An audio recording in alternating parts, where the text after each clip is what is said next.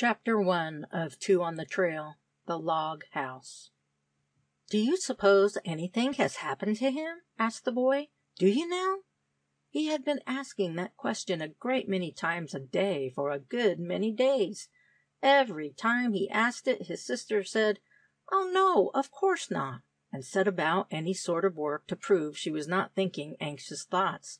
At last, however, her answer was rather slower in coming, and on this particular occasion no answer came till David touched her arm.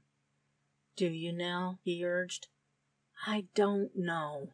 I shouldn't think so," she said, but instead of getting busy, she sat still and stared at the red-hot stove, her strong, hard hands clasped around her knees, and a frown on her forehead, actually doing nothing at all but just think.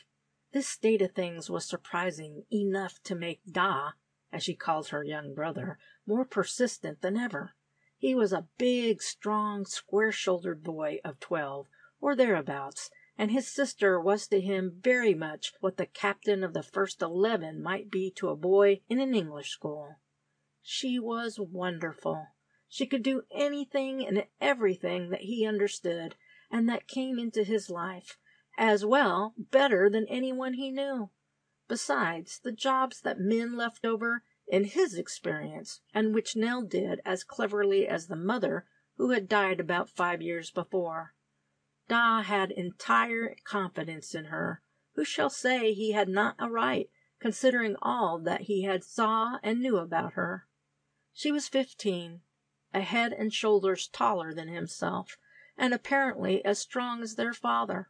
Her dark red hair was short as his own. That is to say, as short as hair can be where people have no shops and do their own hair cutting. Her eyes were grayish-green and sharp as the keen, still eyes of the gray lynx that got trapped once in a way in the snare set for mink and martens. David admired her hair and eyes with all his heart, chiefly because she was the only member of their small family like that, he and his father having given darkish eyes and hair. Nell was supposed to have taken after a Scottish ancestress with a vigorous character, not after the fair little mother with yellow hair and blue eyes, and when people start off like that in an independent manner, they usually take a line of their own all through. In fact, Nell Lindsay was a girl to be trusted, dependable, and clever, which was a good thing, because she needed every bit of it in the present crisis. She and her young brother were alone in the log house, or shack, more than 100 miles from any settlement. The two nearest the Habidi house on the lake, away to the eastward, and Brunswick house, north on Moose River. Possibly the distance was equal, and Nell calculated it at 150 miles either way. There is nothing much in a country of railways or even of good roads, but it is a long way over trackless waste, pathless forest, and snow without guide, without help from human company. When Nell did not answer David's persistent questions any longer, it was because she was thinking about the 150 miles and more that lay between the shack and friends. It was friends she wanted. There were men nearer than that, but Nell was not sure they were friends, and therein lay the whole trouble, you see. Over all that wilderness of forest and waste, river and lake, there lived trappers who had marked out certain districts as their own particular trapping grounds. Some were Indians, some were white men who had taken up this life for freedom and profit of making money by selling pelts, that is, skins, to the traders who brought them up for the big companies. It was an understood thing that the trappers did not poach on each other's grounds. If they tried, they ran the risk of being shot by the rightful owner. They were rough men, and followed rough laws of their own making. The traders came round in early spring and brought up the fur, or perhaps the trappers took great bundles of pelts away to the trading posts, got their money, and spent it enjoying themselves to make up for the hardships of winter. But Andrew Lindsay was never one of these. He bought his flour, tea, bacon, and tobacco from the traders, sold his pelts, and kept his money, so that after a bit it came to be common talk that he had saved a lot and hidden it in or near the log house. He was not the sort of man to imagine that people might think this. He loved the wild lands for the beauty and grandeur, and hated the work of an office and the close life in towns. This feeling had driven him north from San Francisco when he first married. Here he had been in the Dominion winter and summer ever since, but he had not lost sight of the importance of education for his boy, and the money was saving up for that. David was to be an engineer. The years of work had paid very well, and Nell knew her father's plan. Also, she knew about the money, and that this was perhaps the last winter they would spend in the shack among the woods on the steep hills that ran for over 1,000 miles from the northern frontier of Ontario to the Watchis Mountains in Northeast Territory. The girl was content either way. Whatever her father decided was right, she thought. The winter was coming to an end very soon. It was the last week in March, and he had gone on his last round to look at traps on the more distant runaways.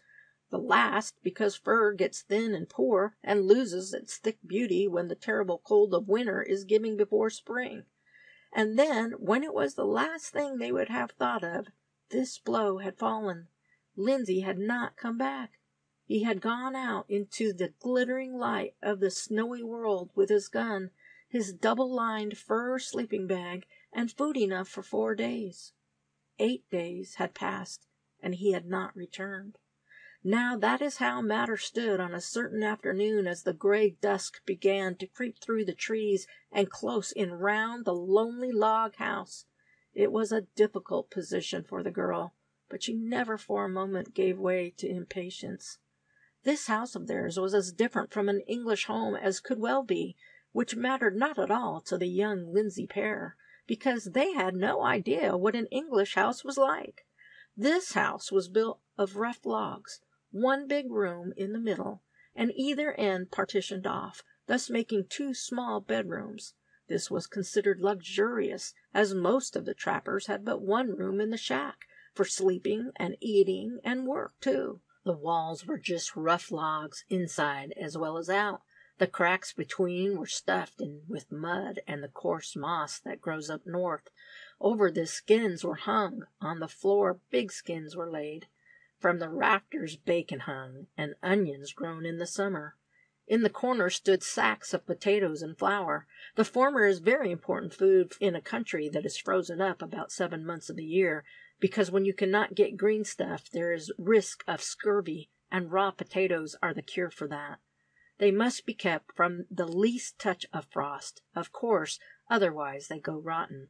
On the floor in one corner was a pile of skins, smaller and more valuable than the gray wolf, the black bear, and the yellow puma of the hills that hung on the walls. As Nell sat by the big stove thinking, her keen eyes wandered from one possession to another.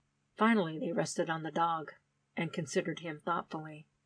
Now this dog was not the kind you would expect to find in a trapper's hut, because he was close-haired, while the dogs used to pull sleds in all parts of the Northlands have thick coats and bushy tails. These are called huskies, and have a lot of wolf in their composition. In the very far north they train in teams of 4 up to 12, and are wonderfully clever at their work, taking a great pride in it, and refusing to let other dogs take their place in the line. But if they are strong and clever, they are also exceedingly savage, and if one of their number gets badly hurt, so that he cannot defend himself, they set upon him and eat him, just as wolves do when one of the pack is disabled. Robin Lindsay, as Nell called him, was in no way that kind of dog. He was nearly black, with a broad chest and smooth, close coat. He had ears that drooped forward like a hound's, a wrinkled forehead, and wise brown eyes. Certainly he was all sorts of dog, but it was all of the best, which mattered a great deal in that terribly lonely place. Andrew Lindsay had brought him home one day, 4 years ago, having brought him from a man who was going to make an end of what he thought was a useless puppy. Now he lay on the thick gray skin of a wolf, his nose between his paws, watching Nell's face with little twitches of his thoughtful forehead. He knew there was something the matter, and waited. "What shall you do, Nell, if Dad doesn't want to come back tonight?" asked David, stopping in his work of carving a tiny little sled out of wood. "You'll have something, shan't you?" Nell got up from her seat on the bench, walked slowly to the door, slid back the heavy bolt, opened the door, and looked out. A raw chill entered and seemed to creep into every corner on the instant. Robin rose to his feet, stalked after his mistress, and sniffed the doorstep inquiringly. "I thought so," said the girl, as she shut out the bitter dusk.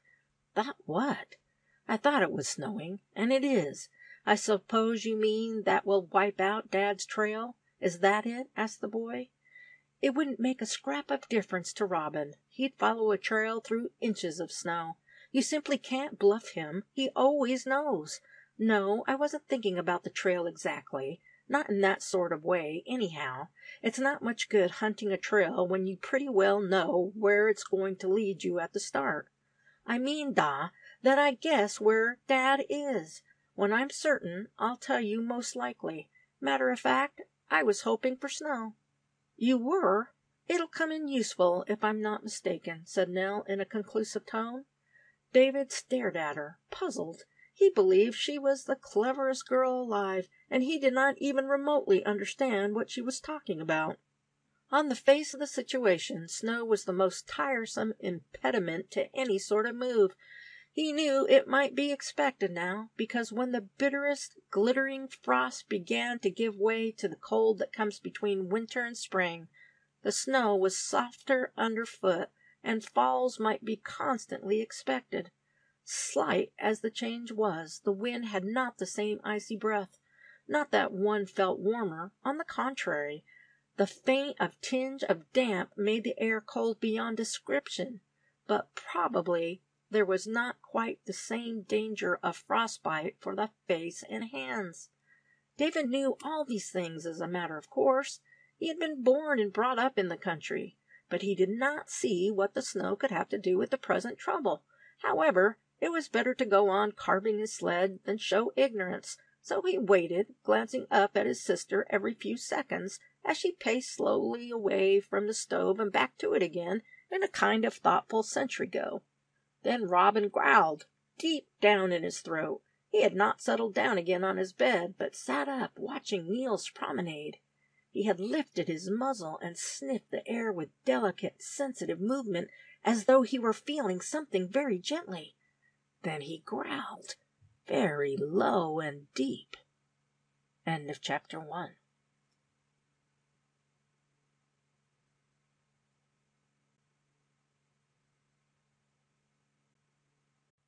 Chapter 2 of Two on the Trail by E. Cowper. A surprise that brings suspicion. David sprang to his feet and moved towards the door. Neither he nor the girl said or thought for an instant it might be the missing man, because they knew the dog would not have growled in that case. It was either a stranger or someone Robin was not fond of. In a few seconds the crunch of snowshoes came to their ears, and then there was a heavy knock on the door. David gripped Robin by the skin of his neck.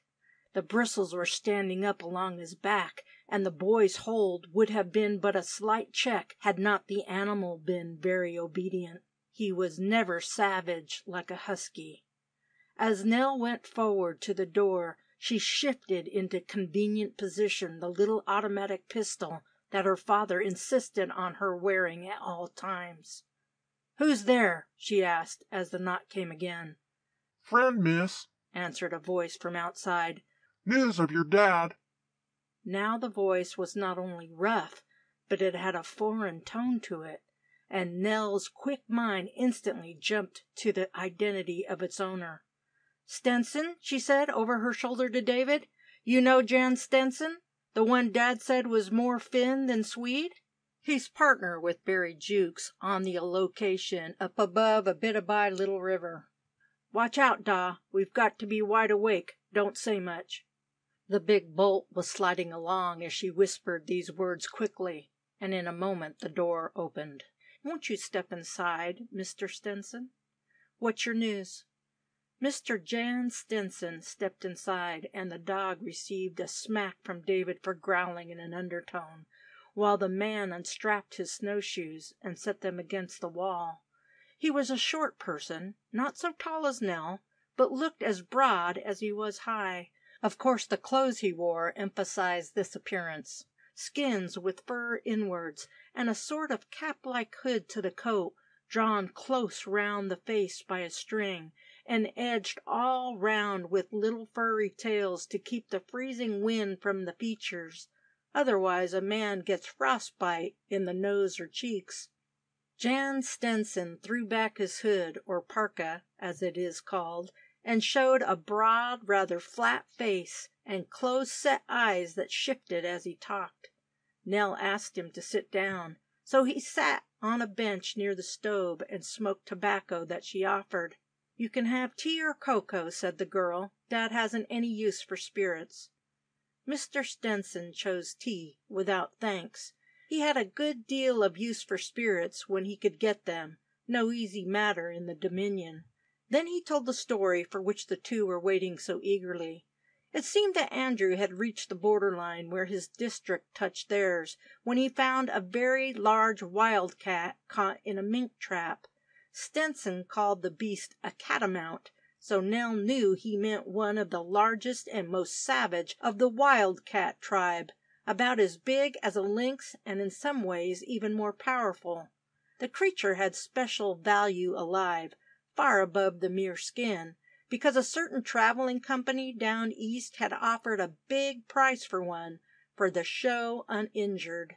Therefore it entered Lindsay's mind that here was the chance to do well, and he tried to smother the mad animal down with his sleeping bag and rope it securely, intending then to free the paw caught in the iron spring.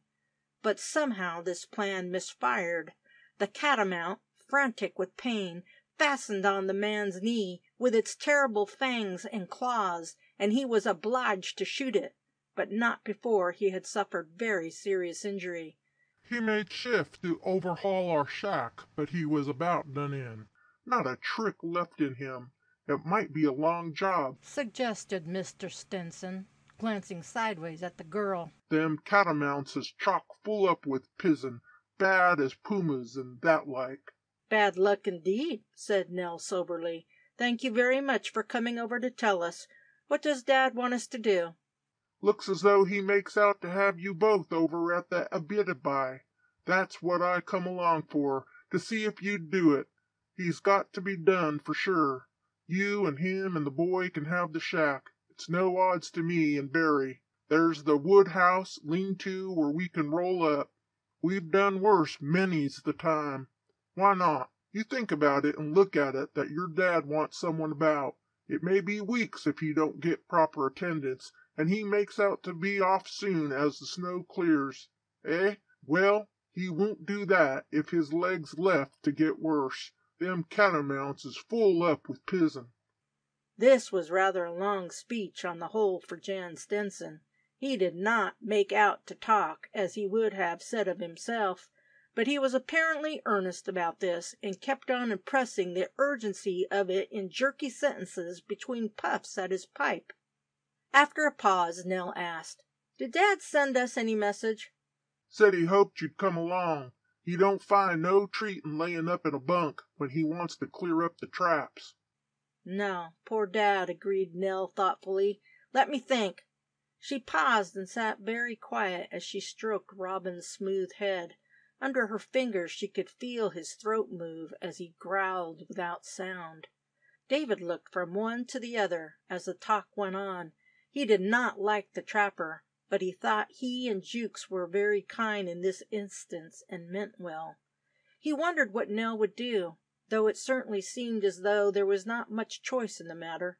Presently she broke silence by asking exactly when the accident had occurred. According to Stenson, Lindsay had been nearly a week laid up, but they had been too busy to give notice earlier. The man said nothing about the distance, a matter of 30 miles, because it was not considered anything much in a country of great distances. Men with a sled and a dog team would travel on snowshoes 30 miles a day and more without considering it an out-of-the-way effort. And Stenson, what is called traveling light, with nothing but a pack on his back, consisting of his sleeping blanket, his gun, and some pemmican, dried pressed meat, he was on his way, he said, to a camp of Indian trappers not far to the northwest.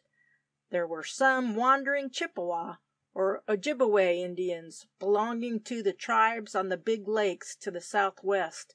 They traveled away in parties hunting and collecting furs, and the trappers often bought these from them for tea, tobacco, and blankets. There was always a lot of exchange going on, and Nell, understanding all about it, did not question Stenson's business. Still ignoring his invitation, she offered him bread, the sourdough bread she made herself, and meat, as well as the tea. He ate without comment, his close-set eyes shifting looks to every part of the room and everything in it. When he had finished, he got up. Then the girl said, as though the subject had never been dropped, "I don't see why you and Barry Jukes couldn't get Dad up home with your sled. He'd pay for loss of time if it comes to that. Why not?" Stenson shook his head. He said the snow was getting soft, and the ground would be much too rough for an injured man. Besides, they'd sold their dogs, and he and Barry didn't lay out to pull such a load added to a camping outfit, because they'd have to make 2 days, if not 3 of it. "You can't go shifting a man in his state," he said, "not without worse to follow. See here, miss, you get your outfit together, and I'll call in for you the 3rd day from now and take you along. You and the boy and the dog, how's that? It won't be for long. Sight of you will mend up that knee fine. Like enough your dad will make out to come back home with you in 10 days or thereabouts, taking it slow and camping. I know you got a hand sled. We can make shift to load your traps on that. The dog and I can pull, and you can take a hand at pushing." Thus Jan Stenson explained his ideas as he pulled over his parka, dragged on his big fur mitts, and made ready to go out into the dusk. "When did you say exactly?" asked Nell. 3rd day from now. He was fastening on his snowshoes in the doorway. I lay out to make old Oga's camp in 3 hours. I'll get through business tomorrow and come for you morning after, 9 o'clock more or less. We don't want more than 1 camp, if that. "All right," agreed Nell, nodding her head. "Don't come sooner, because I shan't be ready. There's a lot to do. I can't risk the potatoes freezing. I'll have to put them in fur bags. Well, good night, Mr. Stenson, and thank you for coming." It was not David's usual habit to remain silent, but he had been so surprised through this queer visit, and so entirely astonished at the ending of it, that even after the bolt slid into place, he only stared at his sister, turning over 20 questions he wanted to ask, but not asking one. "So that's finished," said Nell, shutting her teeth together with a snap. Then she threw herself down on the skin rug, leaned her back against the bench, clasped her fingers round her bent knees, and concluded, "Now let me think." "I wish you weren't always thinking and never saying anything," remarked David. "I want to know about 1,000 things, Nell, and you never tell me one.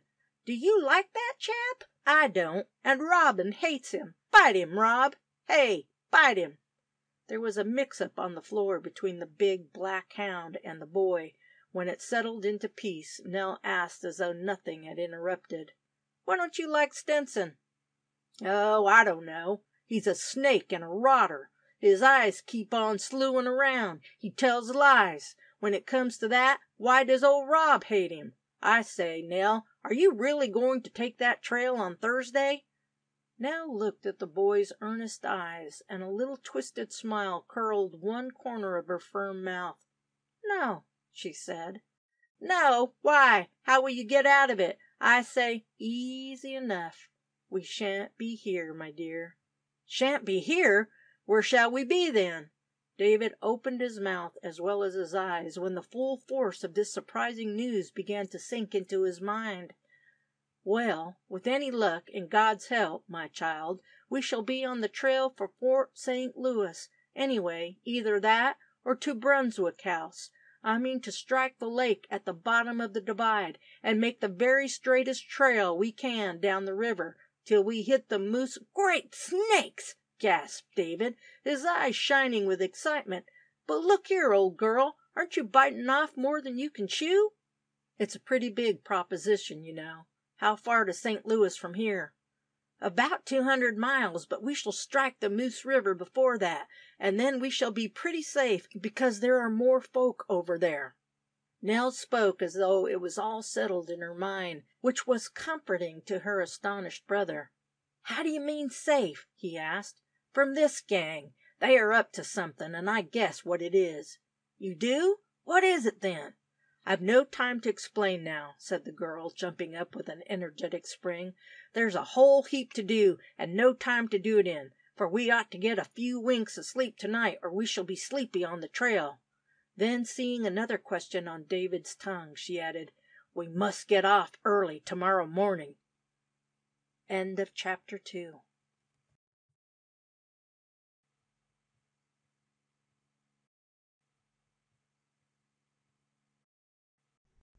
Chapter 3 of 2 on the Trail by E. Cowper. Nell makes up her mind. Nell Lindsay worked like two people that evening. She put the potatoes into fur bags, as she said, and went over everything of value in the shack. She could not stop to talk, but David, admiring her more and more, gathered her plans and intentions from what she said as they worked. You see, it didn't come upon me all in one moment, she explained, because I'd been hacking away at this notion for the last 4 days, really. Ever since Dad didn't come, you see, Da. If he didn't come, the only plan was to find out what was wrong from the Chippewas. We could make their camp and ask, and then simply strike the trail for the fort, because Dad would want us to do that one thing. David checked with his hands full of potatoes to say, But look here, what about Dad now? Well, I don't think I believe all that story. It's got a kind of false feeling in it. Dad may have got his knee hurt, but I'm certain sure, Da, he never meant us to leave this and go over to Abitibi Lake with Stenson. I'm sure he never did. Probably he said to Stenson, As you're bound for Oga's camp, just you look in at the shack and tell them I'm here all right, do you see, Da? He may be lamed up too much to take the trail for a few days, but I believe that's about the length of it. He only sent us the news. I sort of feel in that mind. But what? I'm coming to that, Nell checked him. Here, put this against the partition. It's warmer than the outside wall. I don't believe they'll freeze so. Da, the worst of the winter is done. She rested a minute, hands on hips, looking round at her labors. Then she took up the tale of her belief in a much lower voice, as though she were afraid of being overheard. You know about all that money Dad has been saving up to make you into a real good engineer, don't you, Da? Well, it's hidden in this shack, and no one knows where it is but Dad and me. It's a good lot, because Dad just kept the fur money year after year, and we buy things from the traders, you know. I rather wanted him to take it all down to the settlement, but he wouldn't leave us here before Mother went, nor since, so it just had to stay. You see what I mean? Well, these men must know that. They know Dad's been saving up, and they know the money is somewhere. Now, I believe their plan is to get us and Robin out of the house. Then they'll come and hunt over every inch and steal it. They'd get caught, and they can lay it on the Chippewas. Oga's camp isn't so far off. He's been shifting round this district quite a while. Don't you see, Da? They can't do a thing if Dad is here, nor if you and I and Robin are here. It's a trick to keep us out of the shack. Nell's cheeks were scarlet with the energy of her whispered story. When she reached the end of it, they paled again. That's how I seem to see it, she concluded, and I'm so certain that I mean to clear out with all that money and take it to Fort St. Louis. I want to get 24-hour start of Jan Stenson. I rather hope he may think we've got so scared about Dad that we've gone ahead down east to Abitibi. What about your trail? Suggested David, fervent interest in every line of his face. He was beginning to understand the amazing plan and the full danger that was driving Nell into it. I believe the snow will help us. It will cover the trail. Great snakes! Now I see why you are looking out for snow. But now, if we stay here till Dad comes, can't we guard the money? It's a jolly big thing, taking the trail to Fort Lewis. Can't we stick it out here?" Nell shook her head, and her eyes wavered a little from her brother's eager gaze. "I don't think they'd stop short of, well, real wickedness, Sta, if they couldn't get the money by a trick. You must remember they've got Dad as a kind of hostage, and they could say, 'If you don't hand over that cash, it'll be all the worse for him.' Don't you see? Of course it would be a risk for them in the end, but men like that chance risks. They could get away up north or to the States. There's room, why, thousands of miles every way. 10 to 1 they mightn't be caught." David realized the position entirely. He was full of sense. Moreover, he had been Nell's companion ever since he could walk and talk, and her common sense was notable. He understood, but said no more, for what was the good of talking? Their business now was to act. "I know exactly what Dad would wish us to do," went on Nell. "Clear off with that money. Look how he's worked to get it, because you must be properly educated if you are to get to the top in engineering. The only thing that bothered me for a bit was, if they'd do anything to him, supposing they understand we've gone off like that. I thought and thought, and then I saw they certainly would not, because what would be the sense of risking prison for nothing at all? They'll try and catch us right enough, and make off with the money." "Oh, you think they'll come after us, do you?" said David, stopping short in his silent play-by-play of riding the black dog. "Rather," agreed Nell firmly. David's mouth widened into a grin. "D'ye hear that, Robin?" he said cheerfully. "Then the sooner we jolly well hop it, the better, for we've a long, long way to Tipperary." For hours the brother and sister worked, until indeed David was so sleepy that Nell forced him to undress and roll up in his bunk, where in 1 minute he was soundly unconscious. That was at 1 o'clock in the morning, when her neat arrangements were nearly completed.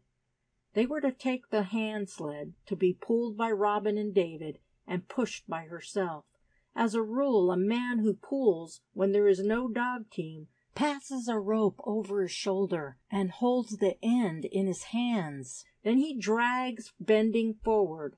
It is fearfully hard work, and slow too.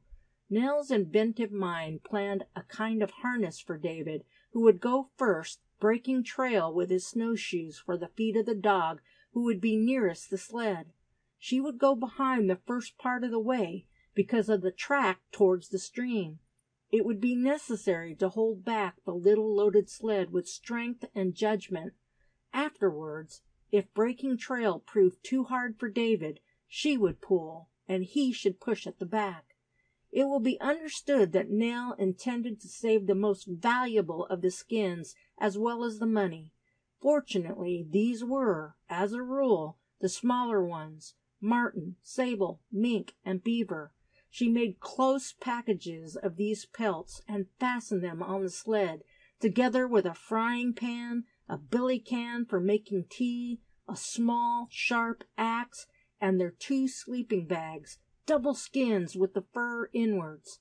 For food she took as little as she thought safe, for a reason to be explained presently, and nothing cumbersome. For instance, no flour, only dried beans, bacon, tea, and the compressed meat called pemmican, which is not very nice, but very nourishing, as it is pressed into little bags, and a very little contains a lot of meat.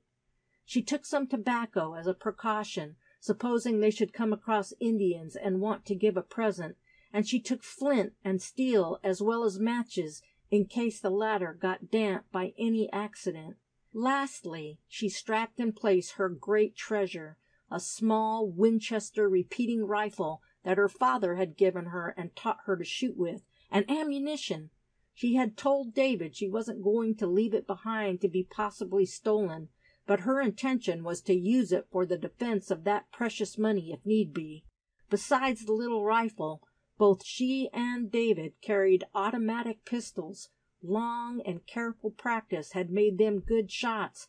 It is necessary to know how to protect oneself in a wild country. As Nell sat by the stove making harness from strips of hide, she thought a good deal about the money and how she was to hide it. Very little of it was gold. Nearly all was in dollar bills.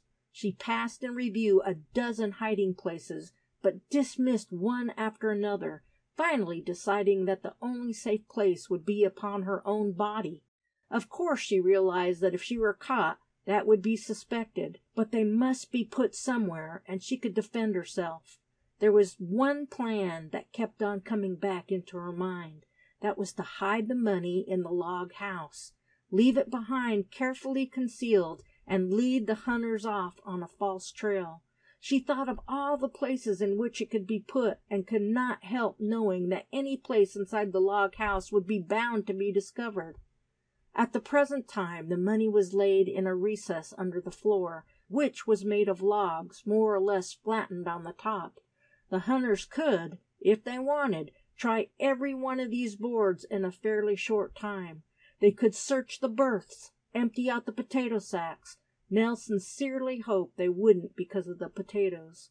The only real hiding place would be a hole in the ground outside the house.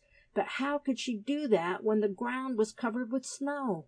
You can't put back snow without leaving traces of your work, and besides the ground was hard as wood. The more she went over these things in her mind, the more definitely she saw that she must carry the money.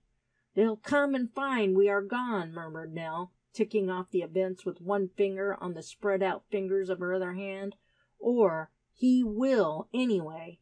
He'll think I'm scared about Dad and have gone on ahead. I'll fasten up a paper saying, 'Gone on.' That'll be true anyway."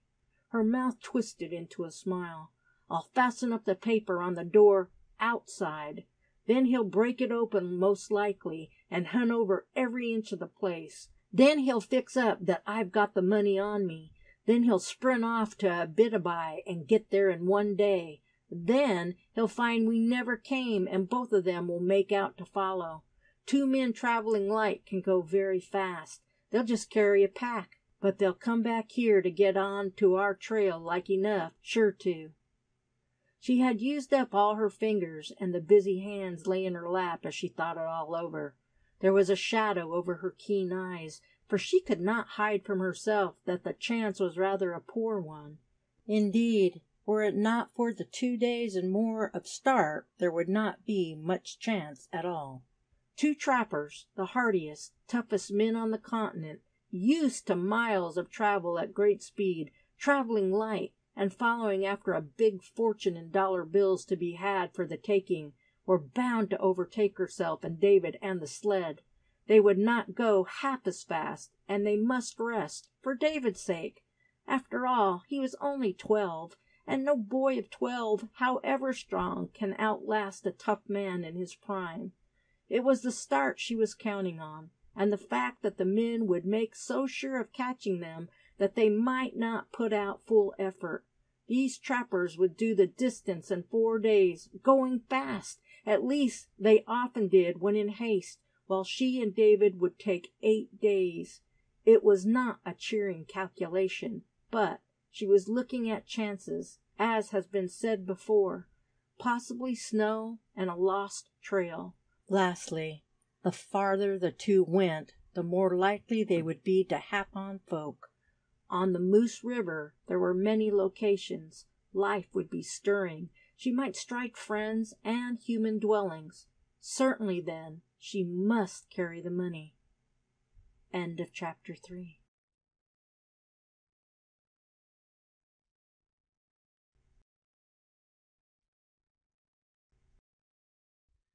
Chapter 4 of 2 on the Trail by E. Cowper. The Howl of the Wolf. Presently Nell stood up and stretched, yawning a little, for she was sleepy. She looked round on her work and knew that all was completed except the one thing. By a sort of instinct she stood quite still listening. There was no sound. but the crackle of wood in the stove and the sighing of wind round the house. She was glad of that crackling. It had a friendly feeling. Having satisfied herself that all was safe, and the big bolts shot home into the staples, she took down a pick that they often used for breaking the hard ground, and then dragged back the big black bearskin spread on the floor by the stove. Just as it was rolled up, she started nervously. Someone moving. She had forgotten Robin, who had followed David into the small room at the end, and now, perhaps hearing strange movements on her part, came back to see what was happening. He walked across in a dignified manner, sat down on his haunches at the edge of the nearest rug, and then, turning his head slowly, gazed at the door. Poor Nell, rather burdened by the weight of these events, felt a glow of affection towards the wise dog. She had not remembered him oddly enough for quite a long while, except as a little horse for the sled. Now as she looked over at him, she knew she had a partner of value. The job seemed much less formidable, and she fixed the sharp point of the pick between the floorboards with a much lighter heart. She knew exactly where the place was. Her father had shown her the secret of the hiding place, one piece fitting over another so neatly, and the rough bark hiding joins. A person who did not know would have to get the whole line-up on the chance of finding one loose one. There was the money, tied up in packets and stowed in 2 bags made of soft deerskin. Nell took it out, and heartily wished there was less of it. It was not heavy, of course, because it was paper. Also, from time to time, her father had changed a parcel of small bills for one larger one, so that there was not nearly as much as might have been supposed to represent so many years' savings. Before going to work on the hiding part of the business, the girl put back the log, knocked it firmly into place, and put the bearskin over it. Then she gathered up the 2 bags and stood holding them thoughtfully as her fingers ran over the bulk and shape of the paper. At that moment her attention was drawn to Robin by his action. He moved slowly over to the door, and with drooping head blew sniffing breath along the lower part of it. He made no sound, but the hackles on his neck rose stiffly, and the snow squeezing in under the door was blown out by his breath. Then from the forest came the far-off howl of a husky dog, or a wolf. Nell knew that the huskies in an Indian camp will howl in the night for hours, all of them together, too, the most mournful and tragic sound, though they are not unhappy. In the very coldest weather they will bury themselves in the snow, especially when they are on the long trail, bury themselves entirely and so sleep warm. But in the camps they will wander round, about, and in and out, fighting with each other and howling in chorus, as their ancestors the wolves must have done in far-away days when all this great snow country was wild as the barren lands up in the north near the circle. Nell listened, startled. Why should a husky dog be away out there by itself? It was so unlikely that she settled this must be a lone wolf. But why did it howl? They seldom did that unless they were in full cry, a pack of them, on the track of a deer. Also, wolves were not very plentiful about this part, though of course they might come when driven by hunger, ravenous and savage. Well, it doesn't matter, thought the girl, and she spoke to Robin gently. Only a wolf, old man.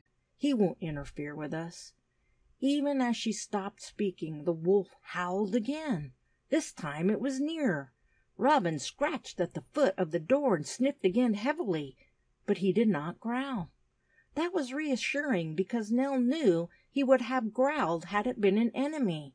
But why didn't he growl at the wolf? That seemed odd.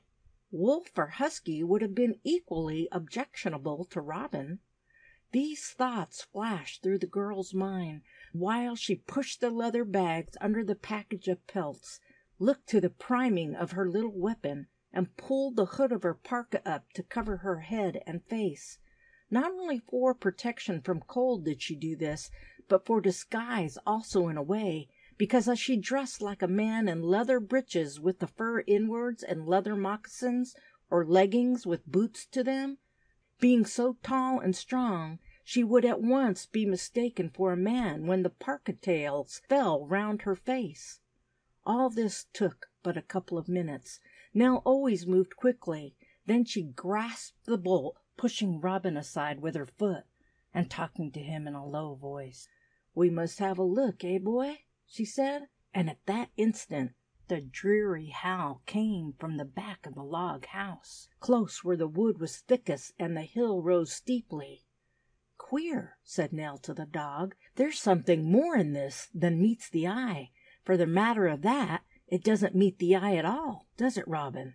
Hope it won't wake Da. He'll want to come out if he hears." But David slept. He was tired. The girl opened the door and slipped out into the snow. She held Robin by the collar till such time as it might be necessary to let him go, and together they went to the end of the shack. No one to be seen, no sound but the wind in the dry boughs above. Nell listened intently. Then she turned her head and looked back towards the door. After all, it was open, and she did not like to go on round the house. Robin must go. She would stop this side. As her hand loosed from his neck, the big dog bayed once, a deep note, and disappeared into the wood. Nell went back towards the door, her ears alert as any wild thing of the woods, also her eyes. In spite of the darkness, which was thick and starless, the snow made a paler background. On that it seemed to Nell that she saw a moving shadow close to the house, not tall, rather close to the ground. She sprang forward swiftly, but the shadow was quicker. She saw it reach the door and slip inside. The girl was not frightened, but she checked speed and approached the door with extra caution. She could not be sure whether this weird shadow was an animal or a human being. In the latter case the bolt might be shot and herself shut out with David and the treasure within. That would be awkward. She was waiting for Robin, knowing that he would follow that shadow with unerring certainty. Sure enough, as she crept up to the unclosed door from her side, the black shape of the big dog flashed into view from the other. He had gone round the house with his muzzle to the ground on the trail of the shadow. Straight into the doorway he went before Nell could stop him. With a spring she followed instantly. There was some light within, because the glow from the stove was diffused, and a candle, Nell made them herself at a deer's fat with a cotton wick, was set on the table as she left it. By this mild radiance she saw, standing on the bearskin before the fire, a curious figure. At least it would have been curious to a town dweller, and wild too. It was an Indian boy, slim and active as a goat, complete as one of the braves, as the men are called, from the feathers in his parka to the beads on his moccasins. He took no notice of Robin. It would have been beneath the dignity of boy or man to show trace of fear of anything, enemy, pain, or danger. But when he saw Nell come in swiftly after the dog, he flung out his right hand straight before him with the palm towards her. Nell instantly did the same thing. This was a signal of peace and friendship from him, and accepted by her. Seeing it was friendliness then, Nell shut the door, fastened it, and then turned to this strange intruder. Robin had seated himself on his haunches in his own place, and was looking gravely at the two of them as though asking, "What next?" Nell knew enough of the Chippewa tongue to make herself understood, and the boy, of course, had caught some English from the trappers, but she knew also that it was not etiquette to ask questions of an Indian. However, odd the circumstances, she began by offering him tea and food. "My brother's feet are weary," she said, "and his throat is dry, for he has come a long way in the dark. Let him sit down by the fire, and there will be peace and friendship in this lodge." The boy, who was perhaps a little younger than David, bore himself with the curious reserve and caution of a full-grown man of his tribe. He sat down on the bearskin and watched her with the bead-like eyes of a squirrel or a muskrat. There was no malice in the eyes, only intense curiosity, which must, of course, be hidden by all rules and habits of Indian bucks. Women may be inquisitive or surprised, but men must not be. Nothing must upset their dignity. He ate the fried meat and drank the tea that she offered him, and now had a distinct impression that he was hungry.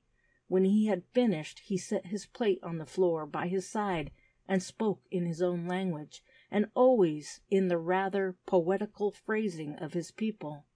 The meat is good, and the heart of the lizard is now warm. I am glad, said Nell. My brother the lizard journeyed a long way. That is so, but the lizard is strong, and he has no fear in the dark, because he is the son of Oga, the pickerel. He runs like Keewaydin, the north wind, to carry a message to the tall white sister with hair that flames. Nell tried not to show too much anxiety, but she realized that here was something really important. I am glad, she said, that the heart of my brother the lizard is right towards me. Oga is a great chief, and one day his son will be as tall as the pine trees and as strong as the gray bear of the Rocky Mountains. The jet-black eyes of the boy glittered with approval of this sentiment. He sat up rigidly, expanding his chest with pride. Then he answered, The lizard has a sister, and her name is Shines in the Night. When the sun was warm and the chickadee danced in the woods, the tall white sister came to the camp of Oga. She looked upon Shines in the Night with the eyes of kindness, and gave to her a necklace of blue beads, very beautiful and precious. From that time the heart of Shines in the Night was warm. Whichever way she looked, she saw only the tall white sister with hair that flames.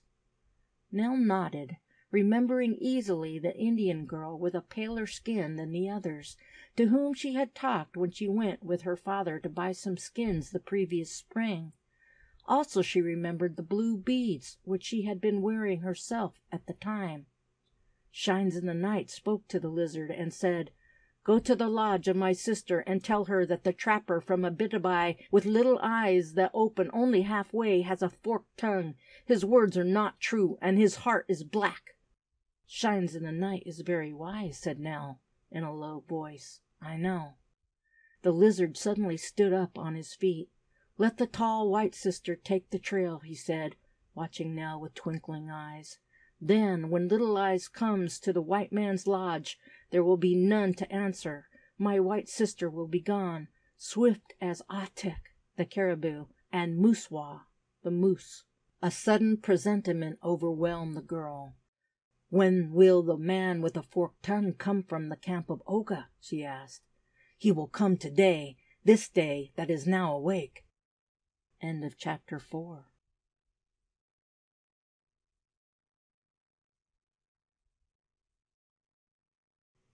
Chapter 5 of 2 on the Trail by E. Cowper.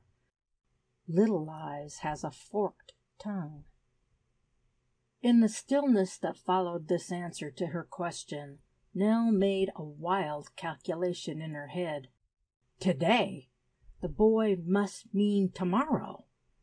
She said so eagerly. Little Eyes has a forked tongue, repeated the lizard with emphasis. He says one thing, but his heart is false. He spoke to my father, the pickerel, and he said, Take money for these pelts, and have all ready at the day dawn. Give me food also, for I go on the home trail in the morning. Then Shines in the Night said to me, Run with the feet of Atok to the white man's lodge and carry this word for me to the tall white sister, for the heart of Little Eyes is not good towards her. How does she know? Questioned Nell. The lizard made a gesture with his expressive brown hands. It is clear to Shines in the Night as the face of the forest or the tune of the river, he said. Well, said the girl with a sort of desperate firmness, what must be then. We will go as soon as the day breaks. I will wake my brother. We will eat and go. "That is well," agreed the lizard, evidently satisfied. "The snow will hide the trail, and the great black Ninnymush dog will be your friend." He looked at Robin with grave approval. There was evidently a sympathy between them, though the hound was not familiar. Nell went over to a locker in which were kept all sorts of small articles and loose oddments, and extracted therefrom a strong clasp knife. It was a good knife, but more important still, it was a showy knife. It possessed 3 blades of different sizes, a corkscrew, and a spike, useful for making holes or as a lever, for it was strong. She gave it to the boy, being very careful indeed not to suggest that she was offering payment. "Will my brother the lizard take this from my hand, in token that my heart is very good towards him? My brother will some day be a great chief, and these little knives shall help him to skin Makwa, the bear, after the gun has sent him into the afterland." The boy's eyes shone as he took this unexpected treasure. It was a prize of immense value to him, and one that would make him the envy of every other boy for years. Nell was turning over in her mind what on earth she could send to Shines in the Night, for she owed the girl a great deal. Her action had been so clever and so swift, founded as it was almost entirely on instinct. She did not possess the things worn by other girls of her age. Where no shops, our people do not accumulate small matters of dress. Swiftly she went to her room and opened a box. Turning over her few things, she came upon a Christmas card shaped like a little book with a scented sachet inside. Just a very small cushion of satin with a bunch of minuet painted on it, and a sweet smell of the same flower.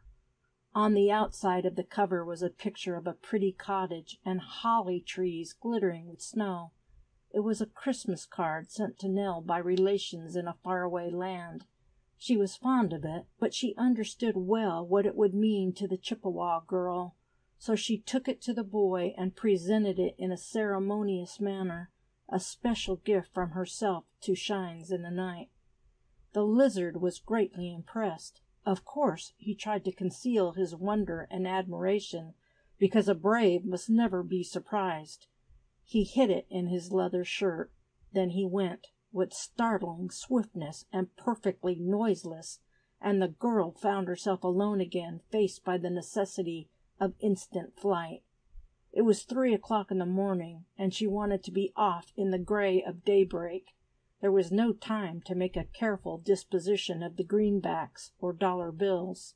She took a broad strip of a pelt, cured soft as silk, tacked the 2 packets to it with strong stitches of her needle and thread, and fastened it round her waist under her leather shirt.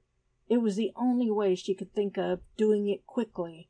Later she might invent some new plan, but it all depended on events. Then she woke David, who grunted rather discontentedly, and then sat up in his blankets. "What's the good of getting up in the middle of the night?" he said. "We've done all the things, and we aren't going till tomorrow." "We are going today, in about a half an hour," Nell told him. "Something has happened." "I say, what? What's happened?" David scrubbed his face with both hands to wake himself. He was still rather unbelieving. "I'll tell you while we're having breakfast," said Nell. "It's very queer, and it isn't nice. Things have been happening all night, and now it's just about daybreak." "I say!" exclaimed the boy again. "Then you haven't been to sleep? What a shame!" "Don't think I could have gone to sleep anyhow. I had such a horribly wide-awake mind. Never mind, we'll sleep tonight. Let's hope." She laughed and went away. Less than an hour later the little cavalcade took the trail. Nell left the house in order because she could not find it possible to leave dirt and confusion. She locked the door outside and put the big key in her pocket. Then she nailed a square of paper on the doorpost, using a stone to drive in the nail. On the paper was printed, "Gone on, E.L." for Ellen Lindsay. "Will he believe that?" asked David, speaking in a whisper, for the gray, thick chill of the morning's dawn rather oppressed him. though the flight did not. He thought the whole thing a mighty spree. "Not till he's broken open the door," said Nell dryly. "This is the time I'm counting on, you see. He'll break in and hunt every corner of the house for Dad's money. When he can't find it, he'll think I've gone on to Dad at their shack. I'm counting on that, too." "Jolly lot of counting, and not much really certainty," commented David, making a face. "How's he going to account for breaking the door open and turning the place upside down? I mean, when Dad comes back." "Oh, he'll say the Chippewas must have done it. It's pretty simple, because Indians do break into shacks sometimes. That'll do for a story if nothing comes of his plan. I mean, if he doesn't get hold of the money, anyhow. But you must remember he's laying out to lift that money off us somehow, and if he gets it, they'll just vamoose," by which she meant make themselves scarce. "They won't stop to make explanations." "Well," said David, as he strapped on his snowshoes, "they won't get it." "No," agreed Nell, "they won't. But they'll make a good try, because when people begin on a nasty job, they kind of get involved and have to go on." "Best thing is not to begin," said her brother in a rather sententious voice. Nell showed her pretty teeth in a silent laugh. "Come on," she whispered, as she fastened the harness on her odd steeds. "Off we go, Da, and God bless us all, Dad as well." The fall of the ground was steepish, but the track was fairly beaten out, because winter and summer it was a path to the stream below. The distance was hardly more than half a mile, and in summer Nell went up and down often for water. In winter they went up and down almost as often for fish, as they had got an ice-hole trap in the stream, which was deepish, though not very wide so early in its course, its source being way up in the mountains at the back of the log house. Nell's plan was quite definite. She meant to get on the river and follow its course to the lake, about 30 miles, perhaps more, cross the lake, get on to the ever-widening river, and go on at top speed till their river joined up with the Moose, when they might hope to hit on human habitations. It was a reasonable plan, but there was one very serious danger, the possibility that the bottom might fall out of the trail, as the language of the Northlands puts it. In other words, that the ice might break and go downstream, one moving mass, hundreds of miles in length, cracking, heaving, and piling up on itself. That happened every spring. The farther up north you were, the later it took place, of course. A few days of sunshine, a milder feel in the wind, and the springs in the hills would begin to trickle into the streams into the rivers, and up would rise the bursting ice on the swollen water. Now that was what Nell was dreading most of all. A thaw would make the snow clog, too. There was extra effort when the trail was heavy. As they darted down the hill, she sniffed the air like a dog. The snowflakes drifting against her face were rather large and wettish, not like the biting ice powder that drove along in the winter. A thaw was coming, but she would do this journey before it made the river road impassable. Down and down they went, Nell hanging back her whole weight to prevent the sled slipping onto Robin's heels. David kept to the outside for the time, giving a hand to steady the load at the worst places. There was nothing top-heavy or slack about the packing of the sled. They had been trained to do it to perfection. Canvas cover lashed down at the sides as neatly as the mainsail cover of a well-kept yacht.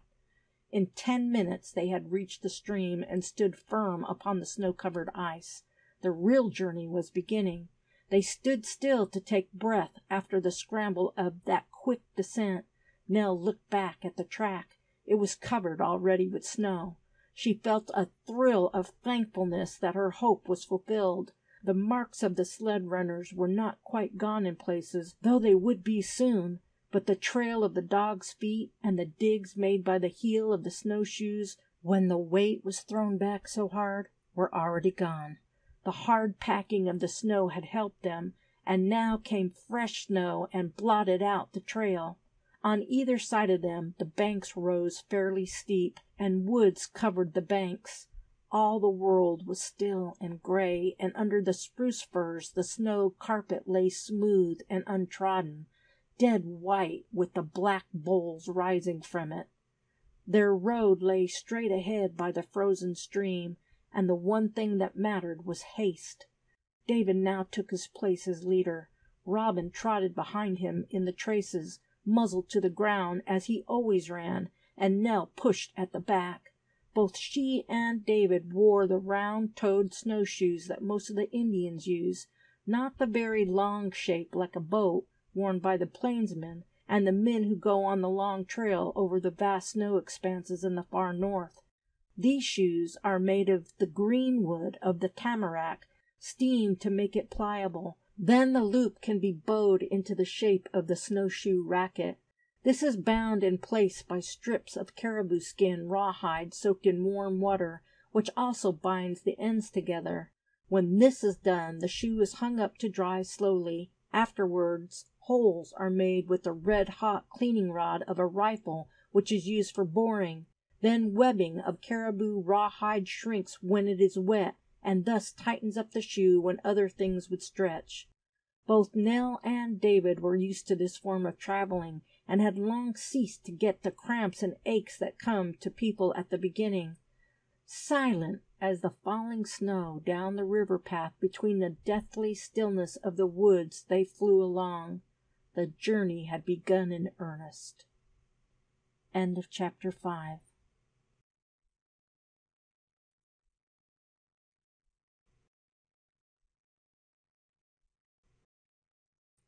Chapter 6 of 2 on the Trail by E. Cowper. Green Eyes in the Darkness. So their flight continued all day, with brief rests for changing horses, as it were. About 12 o'clock they were very hungry, and Nell decreed a short spell for dinner. They seemed to have the whole world to themselves. There was more brushwood and undergrowth in the woods now, not only fir trees, but many other sorts. More hiding ground for wild animals, too, but that was not a serious danger till the night should make them bold. Nell unstrapped the little axe and looked about for a dead sapling of a birch tree. When she found it, she bent it over double and split the bend with a sharp blow of the axe. Inside was white pith, dry as powder. With this and dead sticks, they made a small, round, red-hot fire, as the Indians do, first scraping a place bare on the edge of the bank where it was reasonably flat. Then they boiled tea in the billy can, weak but hot, putting a little molasses sugar into it to take off the bitterness. Some of this they gave to Robin when it was cooler. He was very fond of tea. For food they ate some pemmican and a bit of Nell's bread. They had brought what they could carry, which was not much, of course. Then they would rely chiefly on soaked beans. "We'll have bacon for supper," said Nell in a comforting voice. It went to her heart, rather, to see David eating the dried meat without a word of complaint. It was not very tempting, because, though nourishing, it was rather tasteless. Robin had dried fish. That is the main food of dogs in the winter. Of course, when a deer is shot, or rabbits, and hares are trapped, or even a fox, they get meat, but you cannot depend on it in the snow time. These creatures get scarce because the hunting animals destroy them. Next time they camped, it was late afternoon, when the dusk was beginning to shadow the silent forest. They were very tired. Not so tired as an inexperienced pair would have been, but certainly very tired and stiff. The muscles of the legs suffered from these long hours of snowshoe work. But neither of them said a word.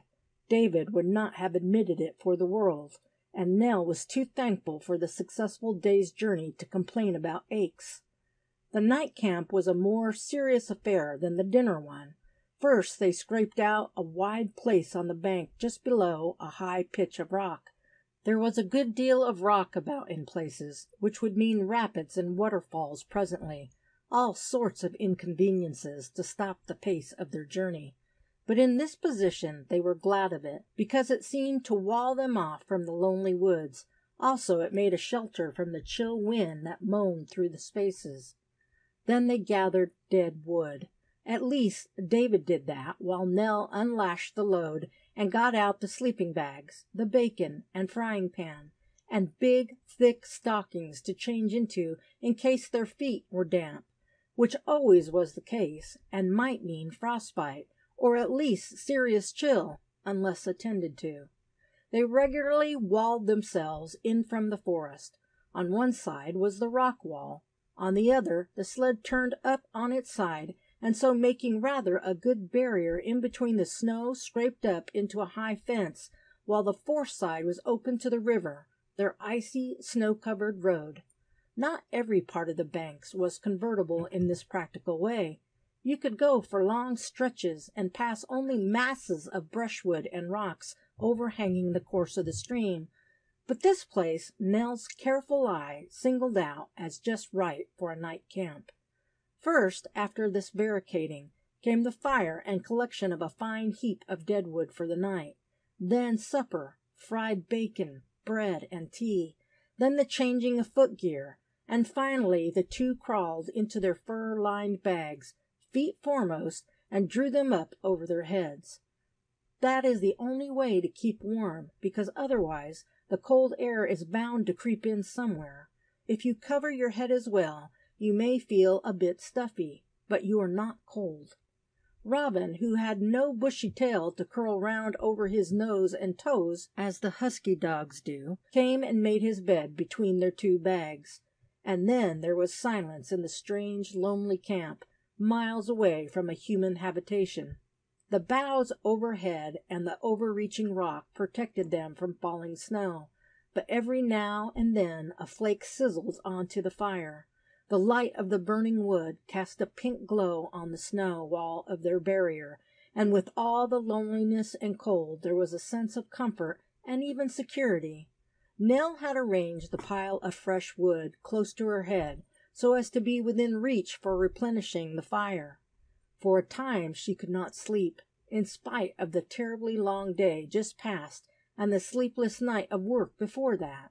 She could not throw off the feeling of responsibility, or that liveliness of mind that made her obliged to keep on following the doings of Jan Stenson in her imagination. Had they escaped him, or would he follow? Twice she rose on her elbow and reached out of her bag to throw handfuls of wood on the fire. Both times Robin raised his head to watch her doings, and she saw the shine of the flame light on his deep-set eyes. David was sound asleep, jerking a little and making grunts and distressful noises, as his hard-worked muscles reminded him of the day's labor. Then the girl fell asleep too, deeply asleep, and the camp was quiet still, but for the faint crackle of wood as the fire died down. It was about midnight when Nell was roused by a low growling from the hound. It must have gone on for some time before the girl realized it, because she was aware of it in her dreams after a fashion. But she was so deeply asleep that waking herself was like coming up out of a well by slow stages. Then she put her nose cautiously out of her furry nest and gazed round. It was dark, except for the faint paleness of the snow, for of course the rock barricade made a blackness, and the trees were fairly thick above. Of the fire remained only a scatter of red sparks and white ashes. Nell raised herself to a sitting posture, bag and all, and stayed absolutely quiet, looking about to realize what the trouble was, if any. She did not attempt to put wood on the fire even. She hardly breathed. From somewhere close, but not on the ground, came a very slight crack, the crack of dead wood. This was nothing, because the weight of snow would break a twig any time, apart from the movings of gray squirrels, chipmunks, or other furry things that made shelters in the hollows of trunks. She was not afraid. Indeed, she firmly believed that there was only one event that could shake her peace of mind seriously, and that was the knowledge that the trapper was really on their trail. She was just going to lie down again when something made her look up at the top of the rock that shielded them on the side that they had made their beds. It might have been 10 or 12 feet, hardly more, and perpendicular, but a broken surface mostly grown over with the coarse gray tinted moss that deer eat in winter. At the top, directly above the sleeping place, shone two pale green lights. They were close together, and terribly bright and evil. They glared out of pitch darkness on the rock top, and Nell felt a shock as she met fully the utter malevolence of the stare. Like the eyes in a picture that seem to follow the person who looks at them, these eyes appeared to meet Nell's horrified gaze. But a moment after she realized that, they were most likely watching something else. Then she saw the something else, and that startled her almost as much as the eyes. Attracted perhaps by the smell of food and the warmth of the glowing embers, another creature of the forest was peering cautiously round the end of the upturned sled. Probably it had been creeping about the silent camp for some time, and hearing no sound, ventured to inspect farther. When Nell had moved to sit up, she had done so with the ease and swift silence of any other woodland dweller. Now she remained as still as sleeping David, except that she shifted one hand very, very gently onto Robin's head, as a check. By the twitch of his forehead she felt his eyes watching. So they stayed, frozen as it were, while the searcher came round the end of the sled and stood still. It looked very big against the snow, but the girl knew how to allow for the dimness and the uncertain jumps of light from the wood sparks. She was not sure if it was a possum, a fox, or a big wildcat. Either of the two last would be likely to be hunting at night. Then she saw as it drew nearer that it was carrying some animal in its jaws. It had been hunting in the river bank close by and caught a rabbit or perhaps a muskrat, and the warmth had attracted it into the circle of the little camp. It was a cat, a wild cat, of course, one of the great strong specimens that the trappers called catamounts, and quite possibly mate to the one that had bitten Andrew Lindsay. It carried its prey with head held rather high, as a household cat carries a mouse, and it stepped with the same wonderfully cautious delicacy, the big bushy tail drooping.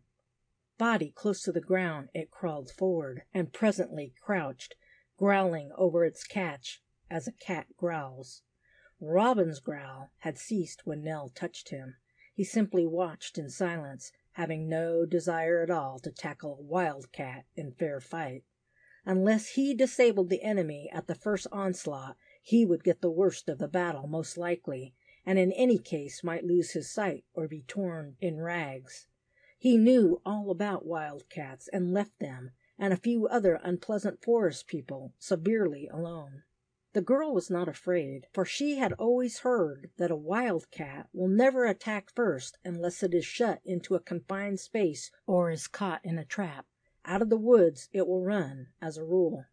Crouching down, it began to eat the rabbit, stopping every second and staring round with ferocious menace for any enemy.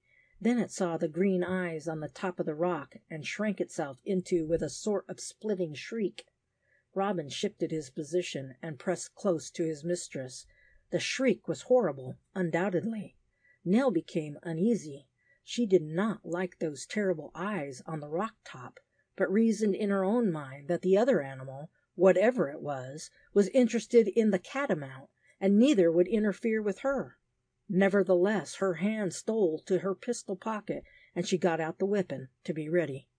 Now the beast on the rock was hungry, as forest creatures mostly are in the winter. It had been attracted to the camp by the smell of bacon, and probably been sitting up there for hours with the intent patience of a wild thing. The appearance of the cat had changed the attraction. Here was a rabbit in plain view, and the sight of the other beast eating was too great a provocation. The pale green eyes seemed to send out flames of rage, and a snarl came from the rock top that was every bit as fiendish as the cat's shriek. Nell knew pretty well that she had only to throw a handful of sticks onto the smoldering embers to drive both wild beasts into hiding. But with curiosity was mixed a good deal of excitement. She wanted to see what they would do. They were taken up with one another anyhow, and when you live in the woods, the doings of the creatures become as interesting as very exciting books. Never had it come her way to see a catamount defend its supper or early breakfast from a lynx, She fully believed the watcher on the rock-top to be that, most savage, perhaps, of all the cat tribe. End of chapter 6.